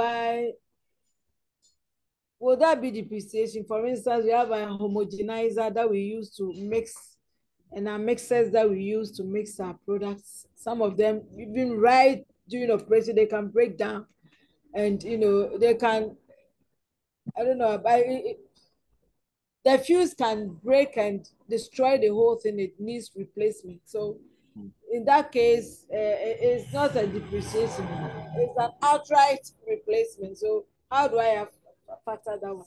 And I believe land is not depreciated, or does land depreciate? I think land appreciates. Oh yes, if you have land, you don't depreciate it. Yeah. So your premises where you work. But that where you work, is it yours? It is Yeah, you can it's depreciate the building. You can create something because you have to do repairs and maintenance on the building. yes, that's true. But I want to know about the machine that needs to be replaced and Okay. where to factor it in depreciation. Because Okay. depreciation is like the value has reduced, but this thing is gone, so it's gone. Okay, let me explain that part. The value is money. So what it means is that when you make profit, if you say that you are depreciating by, let's say, 6%, when you make profit, you have to take that 6% and put it aside. That money doesn't belong to you. Basically, it's a depreciation. That is what you can use to purchase new one. Right? And normally we can depreciate assets and not negative. And then we will be repairing the assets and then take all the money that we depreciated into repairs and maintenance. Then the thing has gone. In our case, we have maybe 2 or 3 at a time. And so if we have 3 and we lose one, it's still depreciation. So we've lost value, like you said. Okay. No, so what I'm saying is that depreciating is putting money aside. Yes. So it is not okay. So when I say that it is the loss of value, it is the reason you are putting the money aside. So you are assuming that every time that you use the machine, it loses some value. Okay. So that value you must plan for it. And so so mostly when you put any asset in service, you need to have a depreciation system. Say, okay, I'm going to use this asset for the next 5 years, right? And so, okay, 5 years. The value of the asset is, say, 10,000 Ghana cedis. I want to use for 5 years. So then I will have to know how much will I have to depreciate to get to that much. And sometimes once it's 5 years, what I can do is that I can even sell it for something cheap. But whatever I get, I add it to the money that I depreciated and then go and buy a new one. Okay. So depreciation is money that you're setting aside. It's like saving.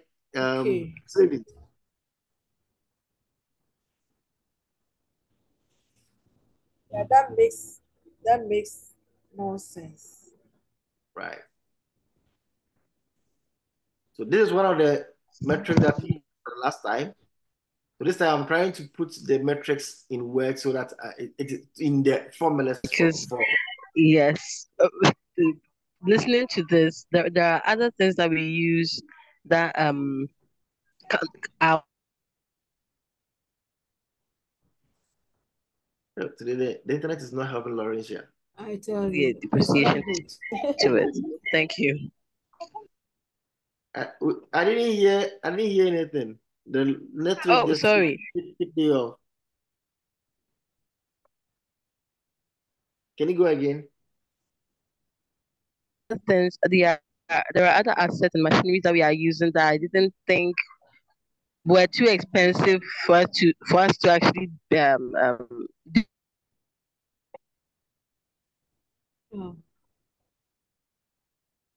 the depreciation on, but it has to be done. And yes. I have a clear understanding. Yes. So if it's expensive, it means that it is all you can do is to have a longer year. So sometimes you can depreciate an asset over, let's say, 20 years, over 15 years, right? Over 10 years, over 5 years. But some of them, Charlie, Okoto, Adem, 3 years, it will be gone. Or you yourself, you want to say that, look, I want to depreciate this thing. I want to have a zero value of this asset in the next 3 years. So it is, I bought it at 8,000 sales. What it means is that 3 years I have to divide it by 3. So, and then know annually how will I depreciate it. Okay, Henry, I have this scenario. I have a mixer. It is a steel mixer, but we realized that it was corroding. So I had to get one of team Syntropy to polish it for me, and it cost me 250 cents to polish it. So it's a very strong machine, but it has in this case that have added more value to it. Where will I put it? Because you said that it's earnings that you put aside, or money you value of money you put aside to replace it. It's also to repair it. So there's repairs and maintenance. When you repair and maintain it, usually, if you want to know okay, so this is the thing. The appreciation of it, I mean, you cannot just look at it and say it has appreciated. So let's say you can only know the value that it has appreciated when you are disposing it off. Okay. Right. So usually, let's say that, and sometimes some organizations have depreciation rates. They can say that we depreciate, let's say, building at 5%. We depreciate, let's say, vehicle at 10%. They have depreciation rates. What it means also means is that you can actually depreciate the thing into zero, and then decide to say, okay, look, I want to dispose it of.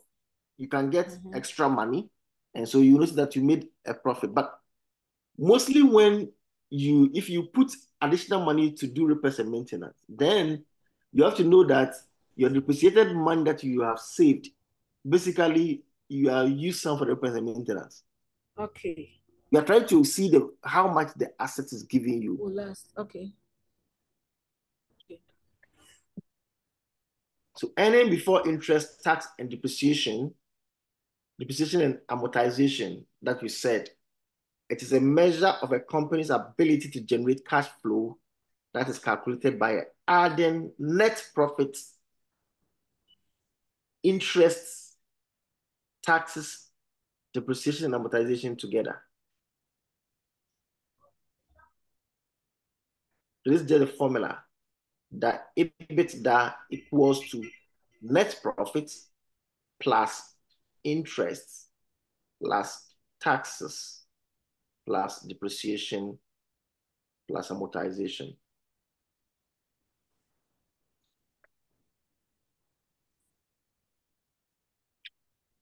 All right, so this also is a sample income statement.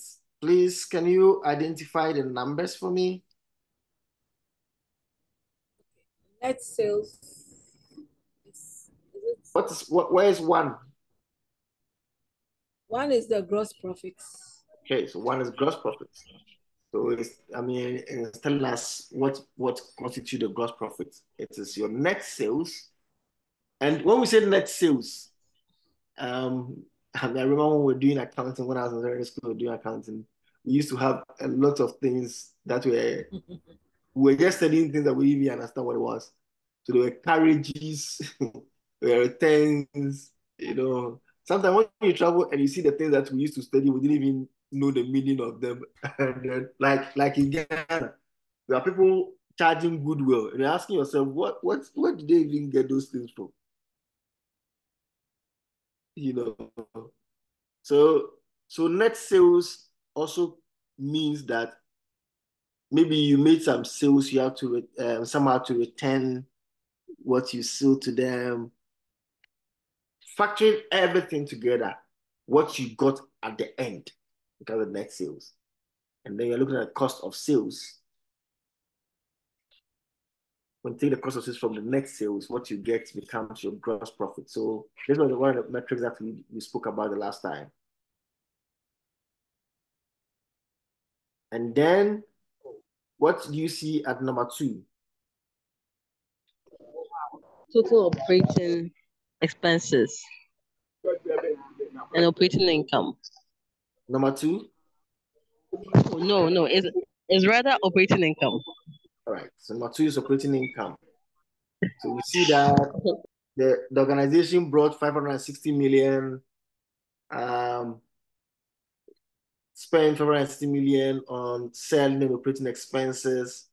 They spent 293 million on, let me make it easy. 293,000 on general and administrative expenses. So remember what I just told you, that in the income statement, you see full. So for instance, this general and administrative expenses, if you go into a trial balance, you may see what actually give you this thing. It may be things that are petty things that have been put together. Okay. Yes, and then when you put all those, you got a total that you call total operating expenses. So when you take that total operating expenses out from your gross profit, what you get is operating income. Okay. So operating income equals gross profit minus operating expenses.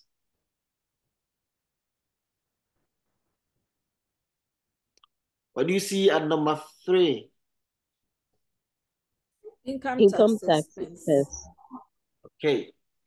So that part too, you will see that normally the taxes will come with a rate. So you see that before the taxes, there is a total that is giving us income before taxes. Yes. That's 740,000. Right. And that income before taxes is basically you after you've gotten your operating income, if you made any other gains, maybe you got additional income from unrelated business or other activity that is not directly the operations that you are doing. So for instance, let's say that you mentioned that the customers bear the cost of transportation. And so assuming that you have people that do the delivery, and so you tell the customer that if you are in Hachu, you pay 20 cedis addition, and yet what you actually pay to the transport operator is, let's say, 18 cedis. What you get, 2 cedis becomes additional other income. Right? And then if you take any other, maybe the interest expense, you have your money in the bank, they are charging you COT and things.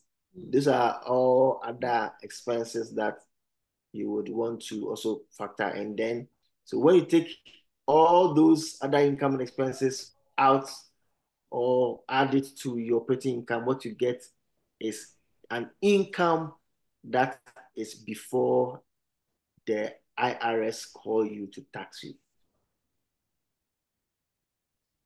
Henry, can I ask you a question? Yes, please. The other income is that gain or loss on financial instruments.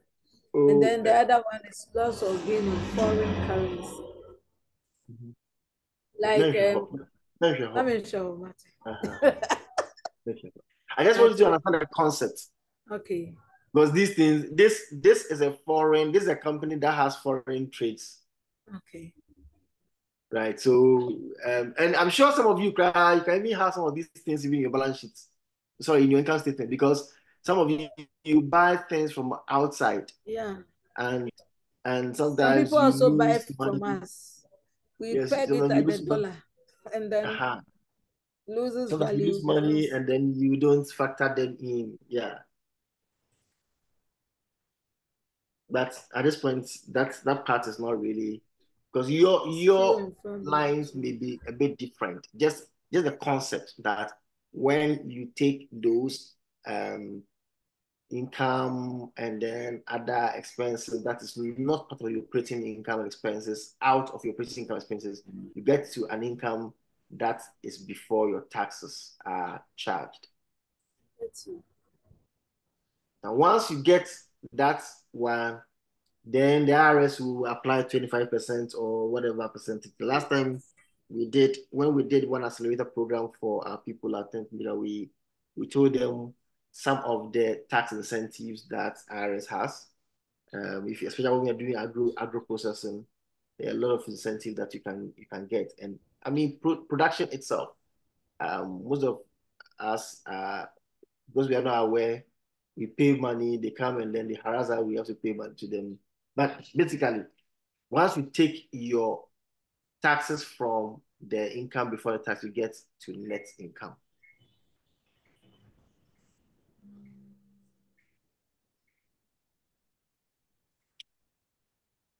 Cash flow. So I'm beginning to make sense. Hello. Hello. Should we go back? I'm saying that things are beginning to make sense. Okay. Good to hear. Making a lot of sense. Yeah. I'm glad. Hi, Henry. Please, I need your help in understanding something. Okay. Yes. The other time I was actually in the central market and then I saw the IRS officials around and they went straight into a shop.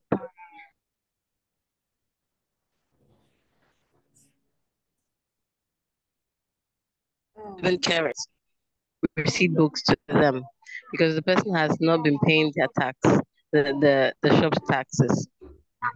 On another occasion, there was this they say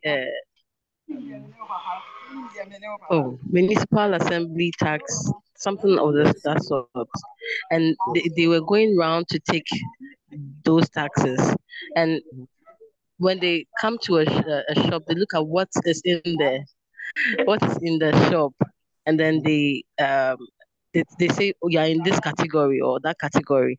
But I know that taxes are paid on profits.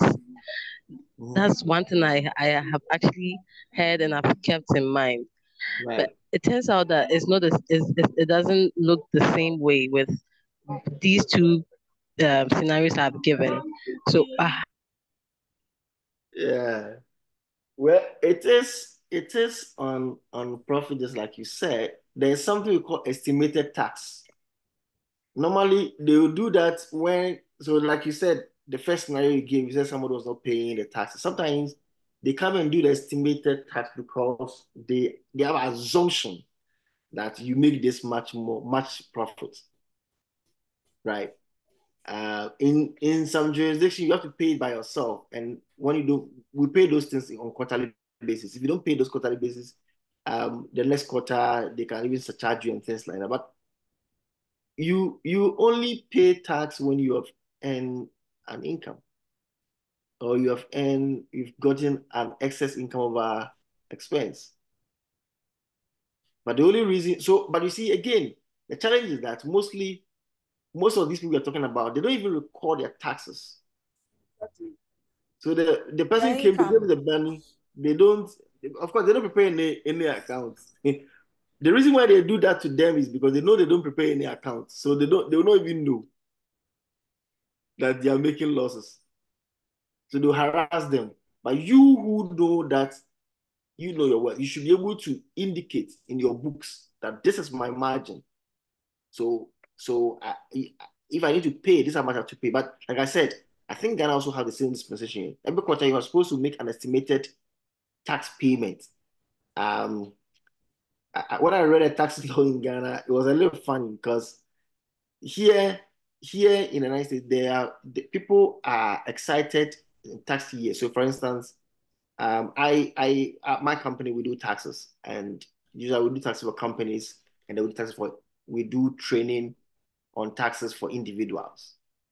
And one of the things that people are excited about when it comes to taxes is that they know that if they overpay, they get refunds. So people are always looking for refunds.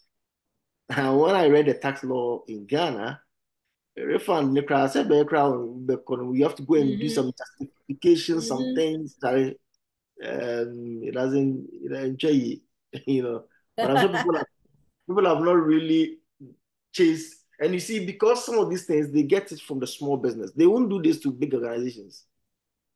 Because they prepare their books. So you will see how much if they paid more, they can bring it to you and say, look, we pay 300. So for instance, this one, we pay 300,000, but when we got to prepare our books, we noticed that our actual tax liability was 257,642.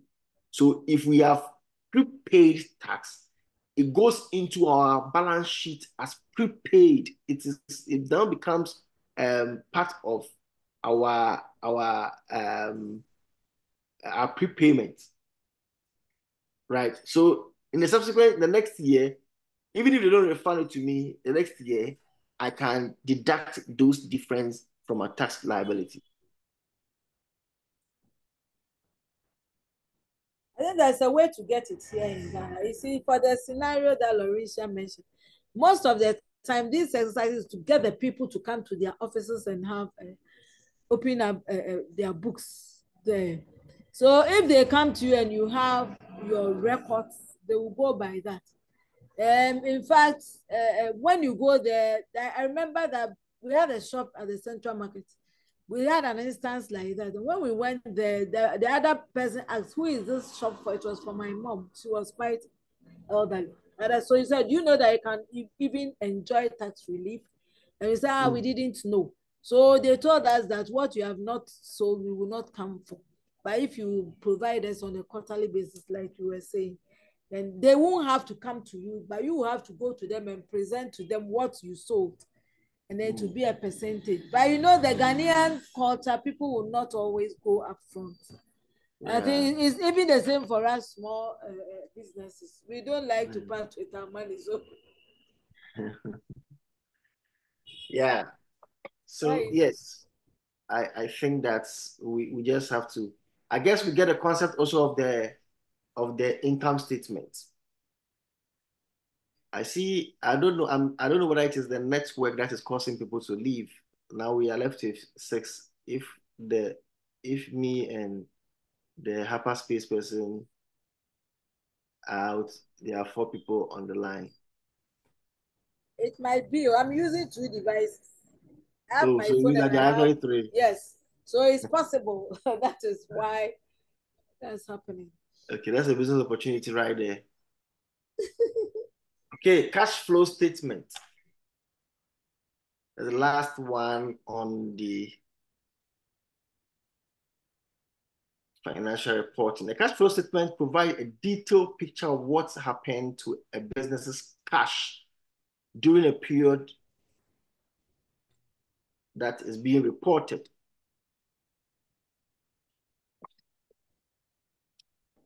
It demonstrates an organization's ability to operate in the short and long term based on how much cash is flowing into and out of the organization. Why is that also important? When we read the cash flow statement, we are able to see how much cash the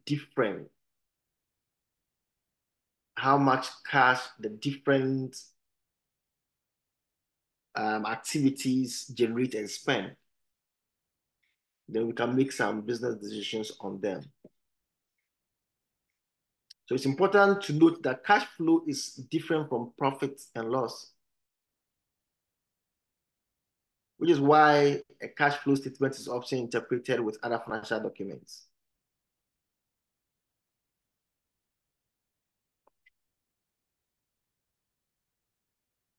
Okay, the component of cash flow. So cash flow also has 3 key components. Broken down into cash flow from operating activities, cash flow from investing activities. So don't assume that cash flow is just the operations that you are doing. No, they are different. So for instance, if you go and put money in the bank and it generates for you an interest, it is not a cash flow from your operation. All right. So operating activity details cash flow that is generated once the company delivers its regular goods and services, and include both revenue and expenses. The investing activities comprised of cash flow from purchasing and selling assets using cash. This is usually in the form of physical property such as building or vehicle, or non-physical properties like patents. If you have a patent, you can also sell it, and that is whatever you get from that sale is under the investing activity. You don't go and put that one as that your business is doing well when you're operating activity. No, because that is not from the business's operation. Hey, is that so? Yes.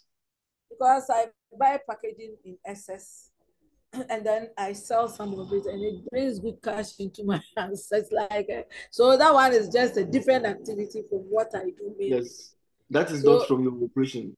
So now I cannot add it to my daily sales, but I have to find. Well, you can, if you want to add it to your daily sales, then you have to separate that. Unless that part of it, it's also you are considering that as a product.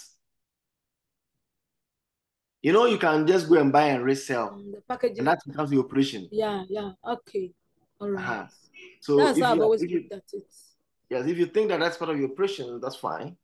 But if you buy physical properties and you sell them, or let for instance, let's say that you have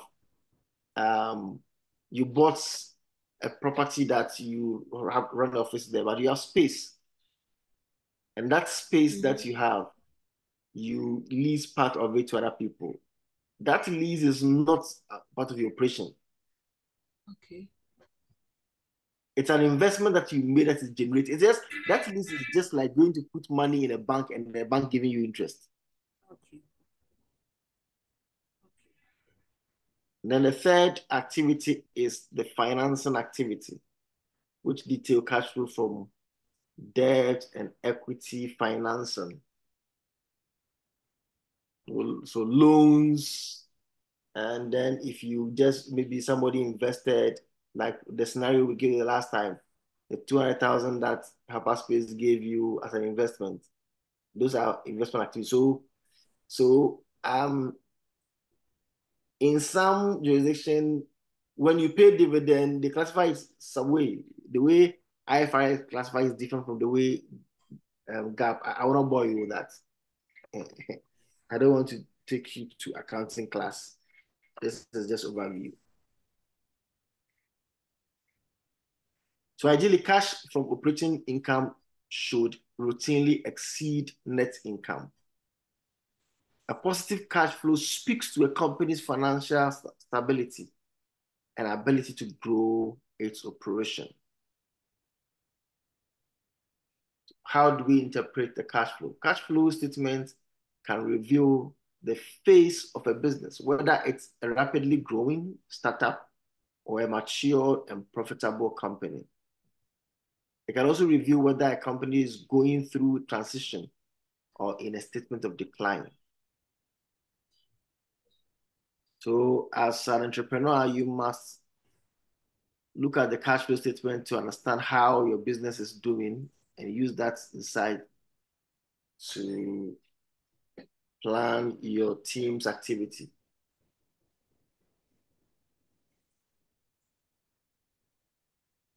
Cash flow statement can reveal the face. Oh, okay. Hold on.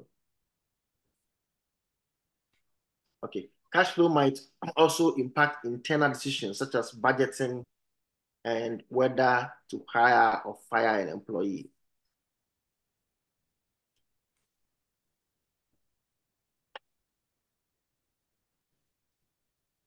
Positive cash flow indicate that a company has more money flowing into the business than out of it over a set period. This is an ideal situation because having an excess of cash flow, the company can reinvest or settle some of its debts or find new ways of growing the business. So that's why I gave you 3 ways that you can invest without going to put your money in T-bills or put your money in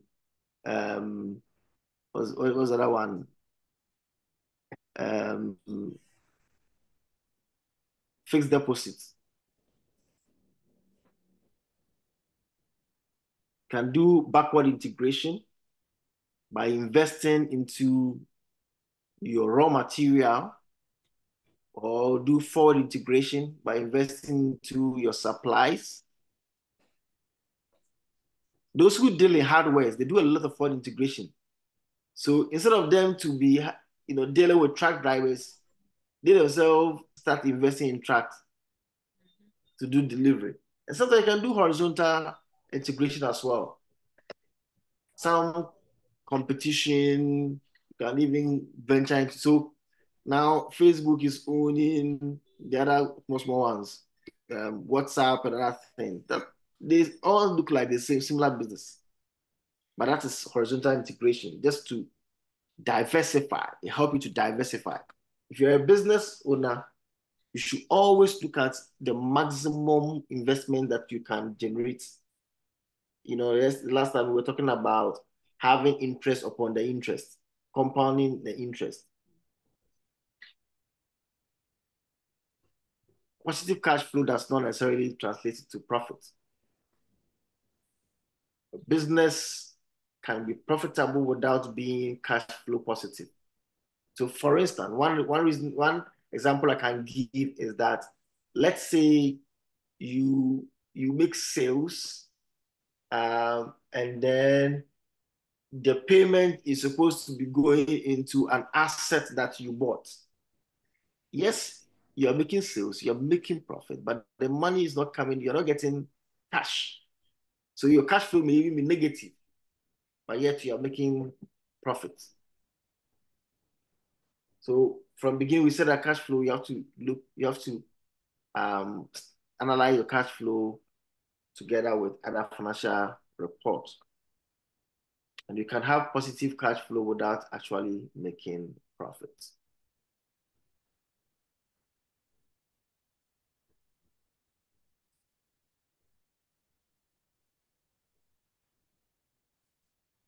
Negative cash flow means your cash outflow is higher than your cash inflow during a period.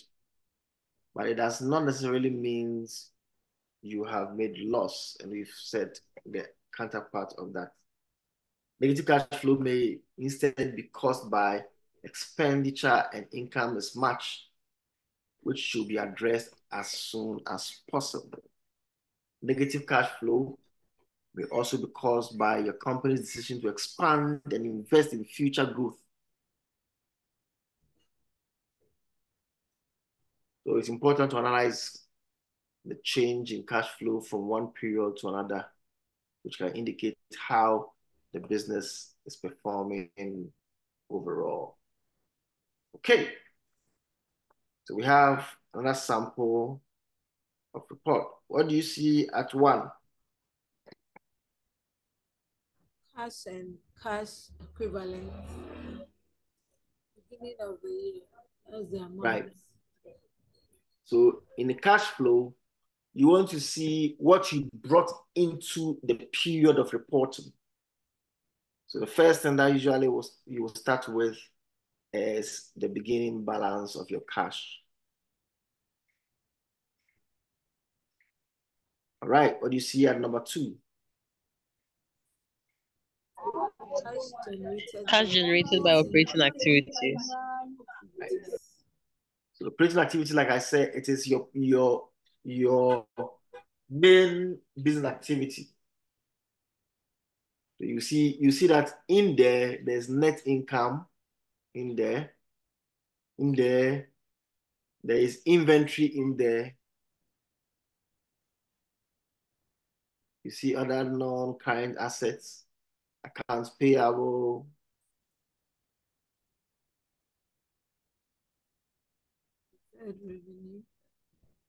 And then number 3 is investing activity. So like we said, at that point, you see that approximately 33,000 was spent in investment. So that's why you see a negative figure there.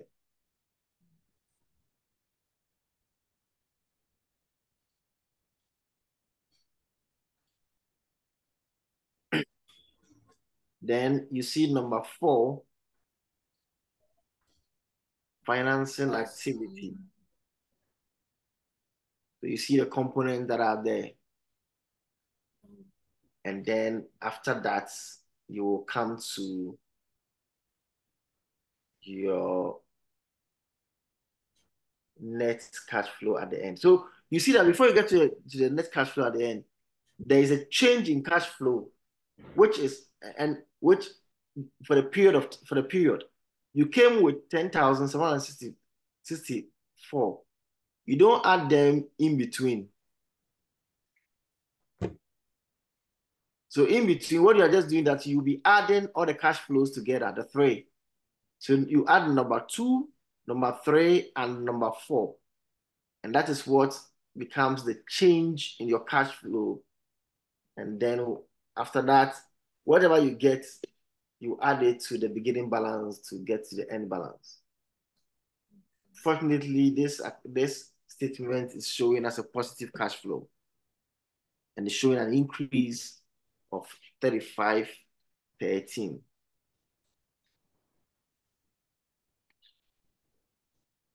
Any question?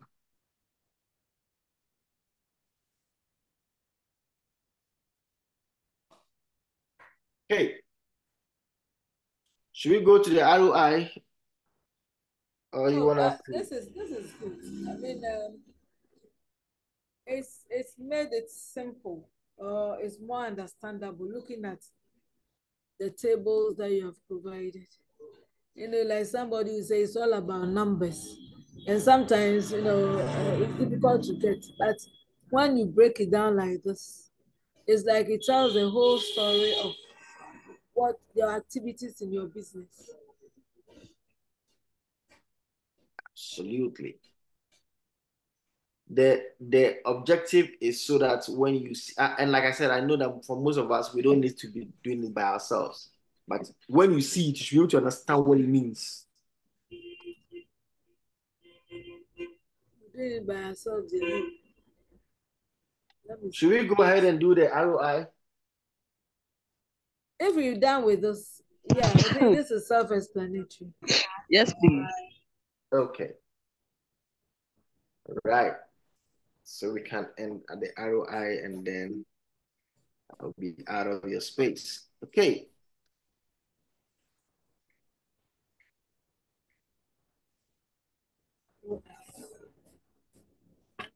So return on investment analysis.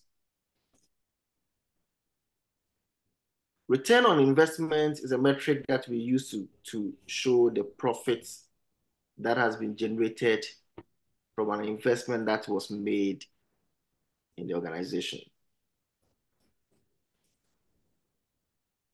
And knowing how to calculate can, you know, bring a lot of benefits, including helping you to make a case for more investment, or maybe provide you some insight. Normally, as we're going to talk about anticipated and actual, you know that ROI, if you're able to calculate it gives you an insight into your organization, how much margins you're expecting to get versus how much margin you actually got. So when we understand how to calculate it, it helps us to know what project that we need to pursue and which we don't need to pursue.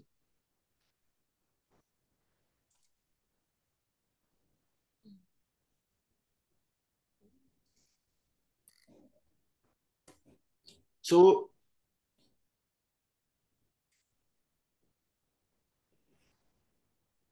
all right, so there is the anticipated and actual return on investment. So anticipated usually is calculated before you start the business, or if maybe you want to introduce a new product line or new service, you can calculate the anticipated return on investment. And often you will use estimated costs and revenues and assumptions to arrive at whether there is a positive return or a negative return. And these figures will often be run through several scenarios. The advanced part of this training, when we get to that part, there's a part we do forecasting, and we look at the net book value, the net present value, the discounted cash flows, and things like that.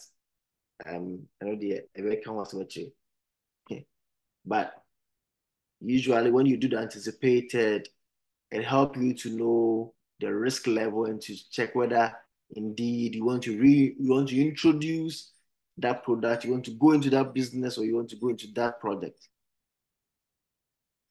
And the actual is when you have actually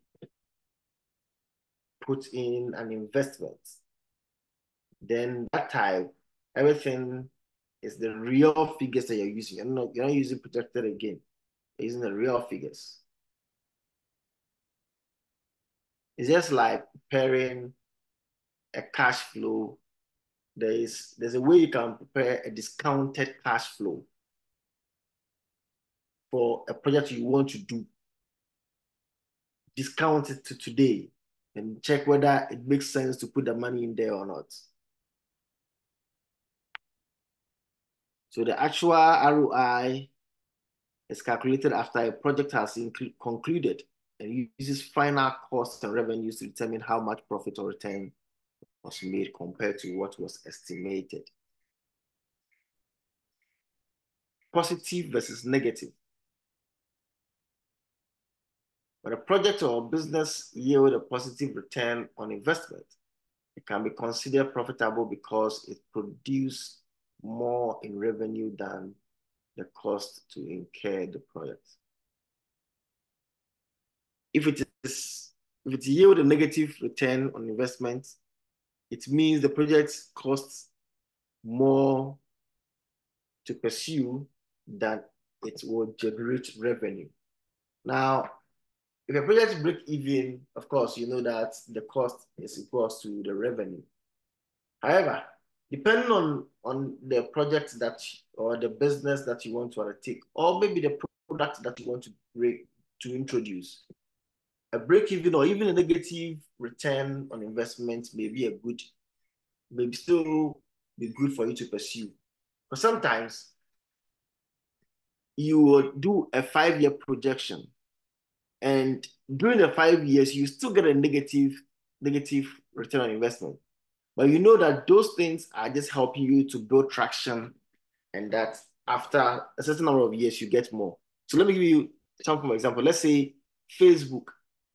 When Facebook came, nobody was paying anything for Facebook. Most of the things that we used to get for free, people will go there and advertise their product for free. Nowadays, they are monetizing all of them because they've succeeded in bringing a lot of people to be interested in the platform.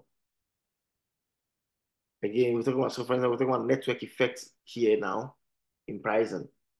And now they are recouping, they are getting people to pay.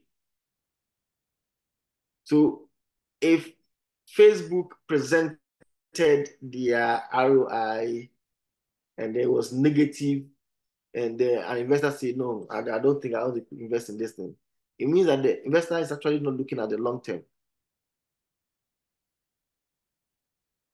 And just like our brother Ike was also saying yesterday, there are some organizations that are also looking at impact more than the real cash that comes out of the project.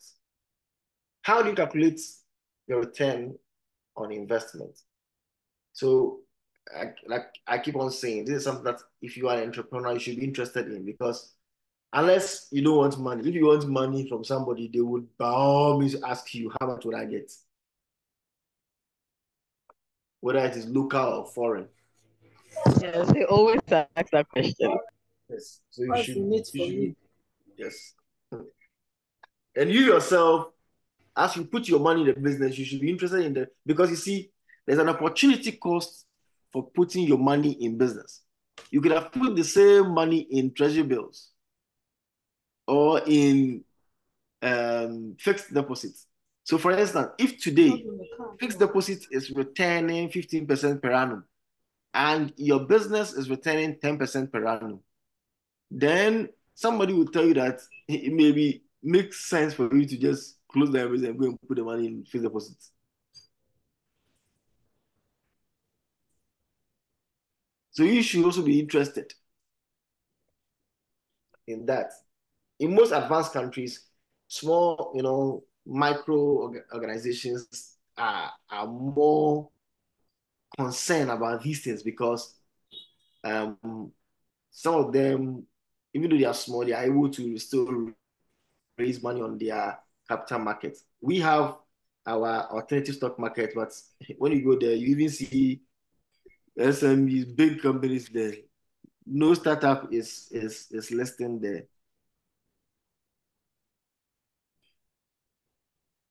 Return on investment typically calculated by taking the actual or estimated income from a project and subtracting the actual or estimated cost. So let's see. I did it somewhere down here. Good. So ROI equals net profit divided by cost of investment multiplied by 100.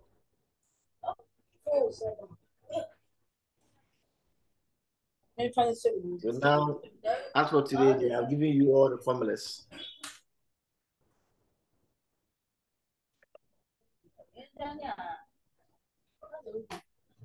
And usually, in project finance, there's a little bit of tweak, but I won't bore you with that. That usually is not something that you want. Any question on your return on investment? We want to draw the curtains. Any question?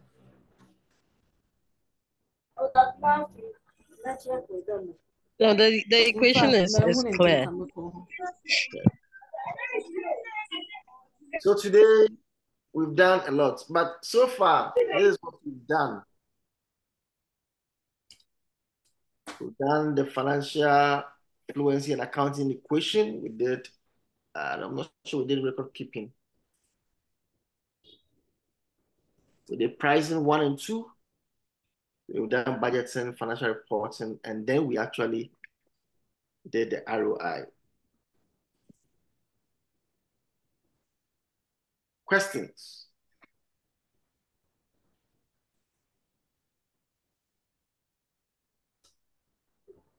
Are there any questions?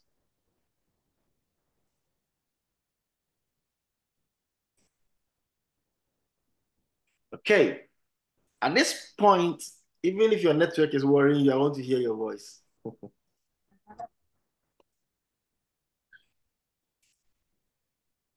Oh, I'm saying, no, we are here. So it's left with you and Laurentia and then Hayford.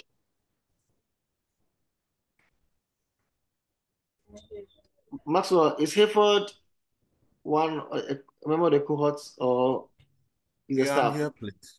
I'm part of the cohort. I'm not a staff. Oh, okay. Okay, good. So it means that. Hello, Henry. Thank you so much for today's session as well. I've really enjoyed all the 3 days, and I know if I implement all of it, it's really going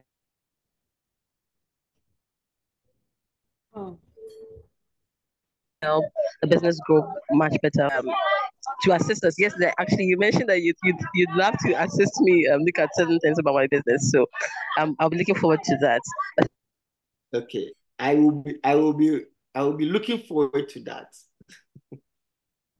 And a big thank you to Hyperspace for making this possible. I'm very grateful. Thank you too. Okay, yes, I want to hear from you, and I want to hear from your daughter. Where is she? I only heard from her yesterday briefly. Are you on? I think she had she was locked out. The network is not so good. Like I said, I'm using 2 devices. So I switch. Yeah, when this thing first came in and I started short, I was saying financial literacy. We've done it. But you know what you just did, the clarity, the delivery. I mean, how you've really come to our level And I'm so wowed by everything.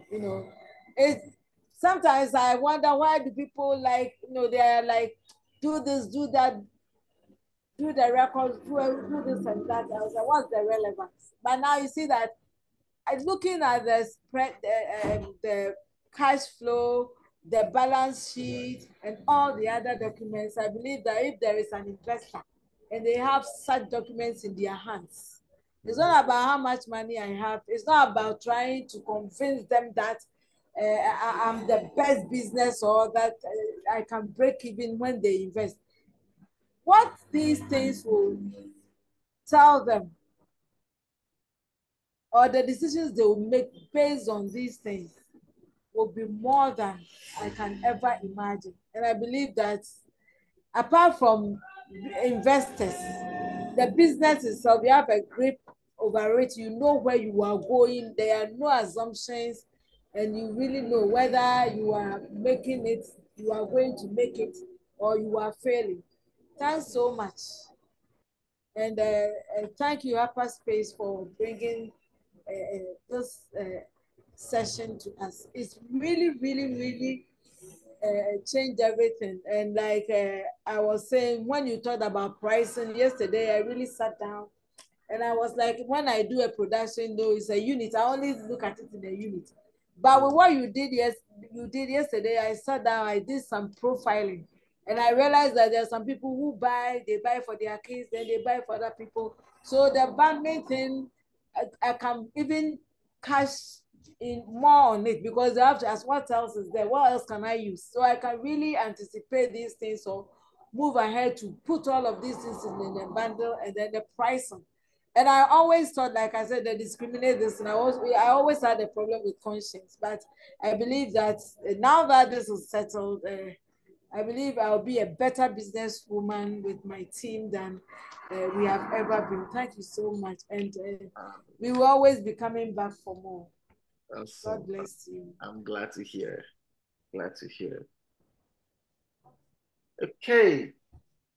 Everybody want to say something before I give? Yes, Haywood. Yeah, so to me, it has been a period of unlearning and reassuring the things I thought I knew. So I learned a lot. I was taking note at the same time on the field working. So that's why I was very quiet throughout the session. So I apologize for that, but it's been a learning experience. I've had brushes of all that was taught, but usually what I do is I outsource all my financial services. Though I have an account person, but I outsource them. So it was helpful for me to better understand and interpret the report so that I can make a good business decision from it than solely relying on external people to do the interpretation for me, which will not be helpful for my business. So I've learned a lot. Thank you very much, Mr. Henry. You're welcome. You're welcome. Hello. Yes. I'm back again. Welcome. Go ahead. Yeah.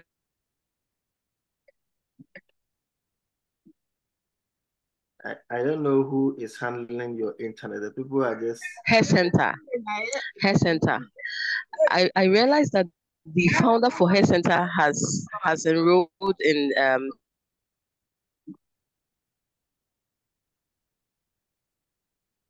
Oh, her line is breaking. Simba. It's a business school. Actually having like grades or bigger. Oh, Larisha.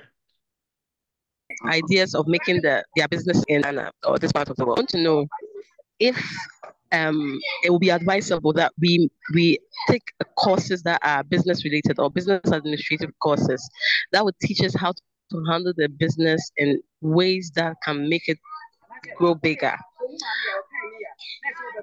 What is your take on that? Okay. What will be your take on that? Thank you. Yeah, so I mentioned to you some of the things that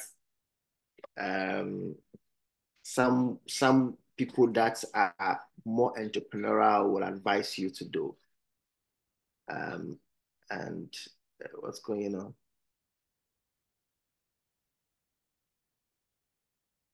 Okay.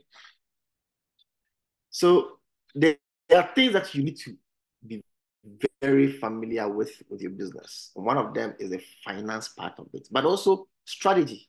I remember at Harvard there were things that we were learning that I would benchmark it to the things that I know, and I will feel that, oh, I thought some of these things I know.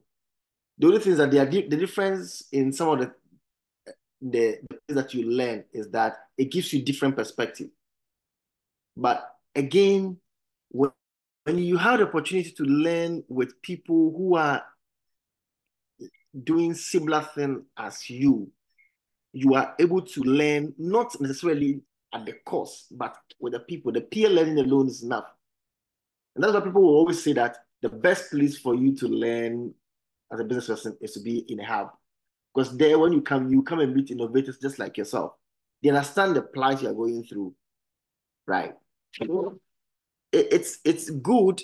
I would say that there are things that you need to learn about your business. The number one is the finance of it, because you'll be, like I keep on saying, the BMC has the base as the finance of it. But the other thing is the strategy of really, really getting to understand your customers and how you can go ahead of them. And then your product modality, because there are a lot of things that you can do, with innovation, with just things that everybody else is doing it. And yet you can just pick something everybody is doing and then change. I used CocoKing on the first day, but see, when I was in Ghana, we're buying, I don't know how much CocoKing is now, but we're buying it at 5 cedis. But those times, we were buying the normal, cocoa at 1 cedi. Sometimes even that one is even more than the CocoKing one. You may say that their packaging was maybe they put more money also in packaging, but how much was that? Economy of scale. They were selling more than the cocoa seller. The cocoa seller is stationed at one place. You have to wait, come and be in a queue. So it's more of the innovation, understanding who you are selling to, and then how you can rate them. But the most important thing is that how much gets to you is properly defined and accounted for. And that's the job that you do. So one thing also is that, so I run 2 companies apart from SenseMaker. I also run Prime to Prime. Prime to Prime here in the United States, we do bookkeeping, we do taxes, we do small business consulting. But also we have Prime to Prime in Ghana, which also do bookkeeping, we do financial management, we do research for entrepreneurs, those who are trying to research into the market and to understand whether they need to design new products or they need to check the satisfaction rate of their customers. These are all the things that we do also. So yes, I would advise that if you get a business school, always try and get into it. Okay, thank you very much. All right, so at this point, I will hand over to the hosts, Maxwell. Thank you for having me. Yes, and I'm very, very grateful. Very, very grateful. I think you've also heard it all from their end, and I think those who gave their feedbacks, they really learned a lot from this session, and I hope they still keep connecting with you if they need other help, and you also make adjustments with that. I think Gideon mentioned something to me about what one-on-one kind of thing, but I don't know how it will be. So I'll talk to him and see how we'll be able to work on that as well. But without wasting my time, I'll just have to say thank you very much for these 3 days. It's been very insightful and impactful. So that's all I have to say right now. So thank you very much, sir, for your time. We really appreciate it. Thank you. All right. Thank you too. We are almost gone. So Gabriel, just joined. We are closing the door. You have any final word to say before we close the door?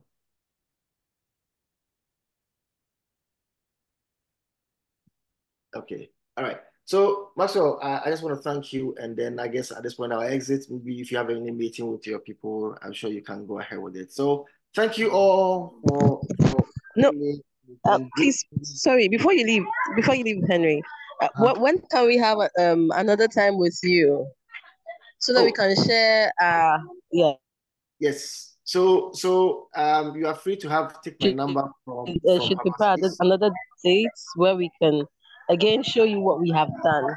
So with his contact, I said it yesterday that I was supposed to add him to the group. So I'll do it now so that you can all get access to him. And then if you want to just call him, send him a text or something, you can do so. Yes, please. Thank you. You're welcome. You're welcome. All right. So if you call, I don't get, just send me WhatsApp. I would see, and then I will return to you. There's an 8-hour time difference, but I'm happy to see the growth of the. Yeah. Thank you.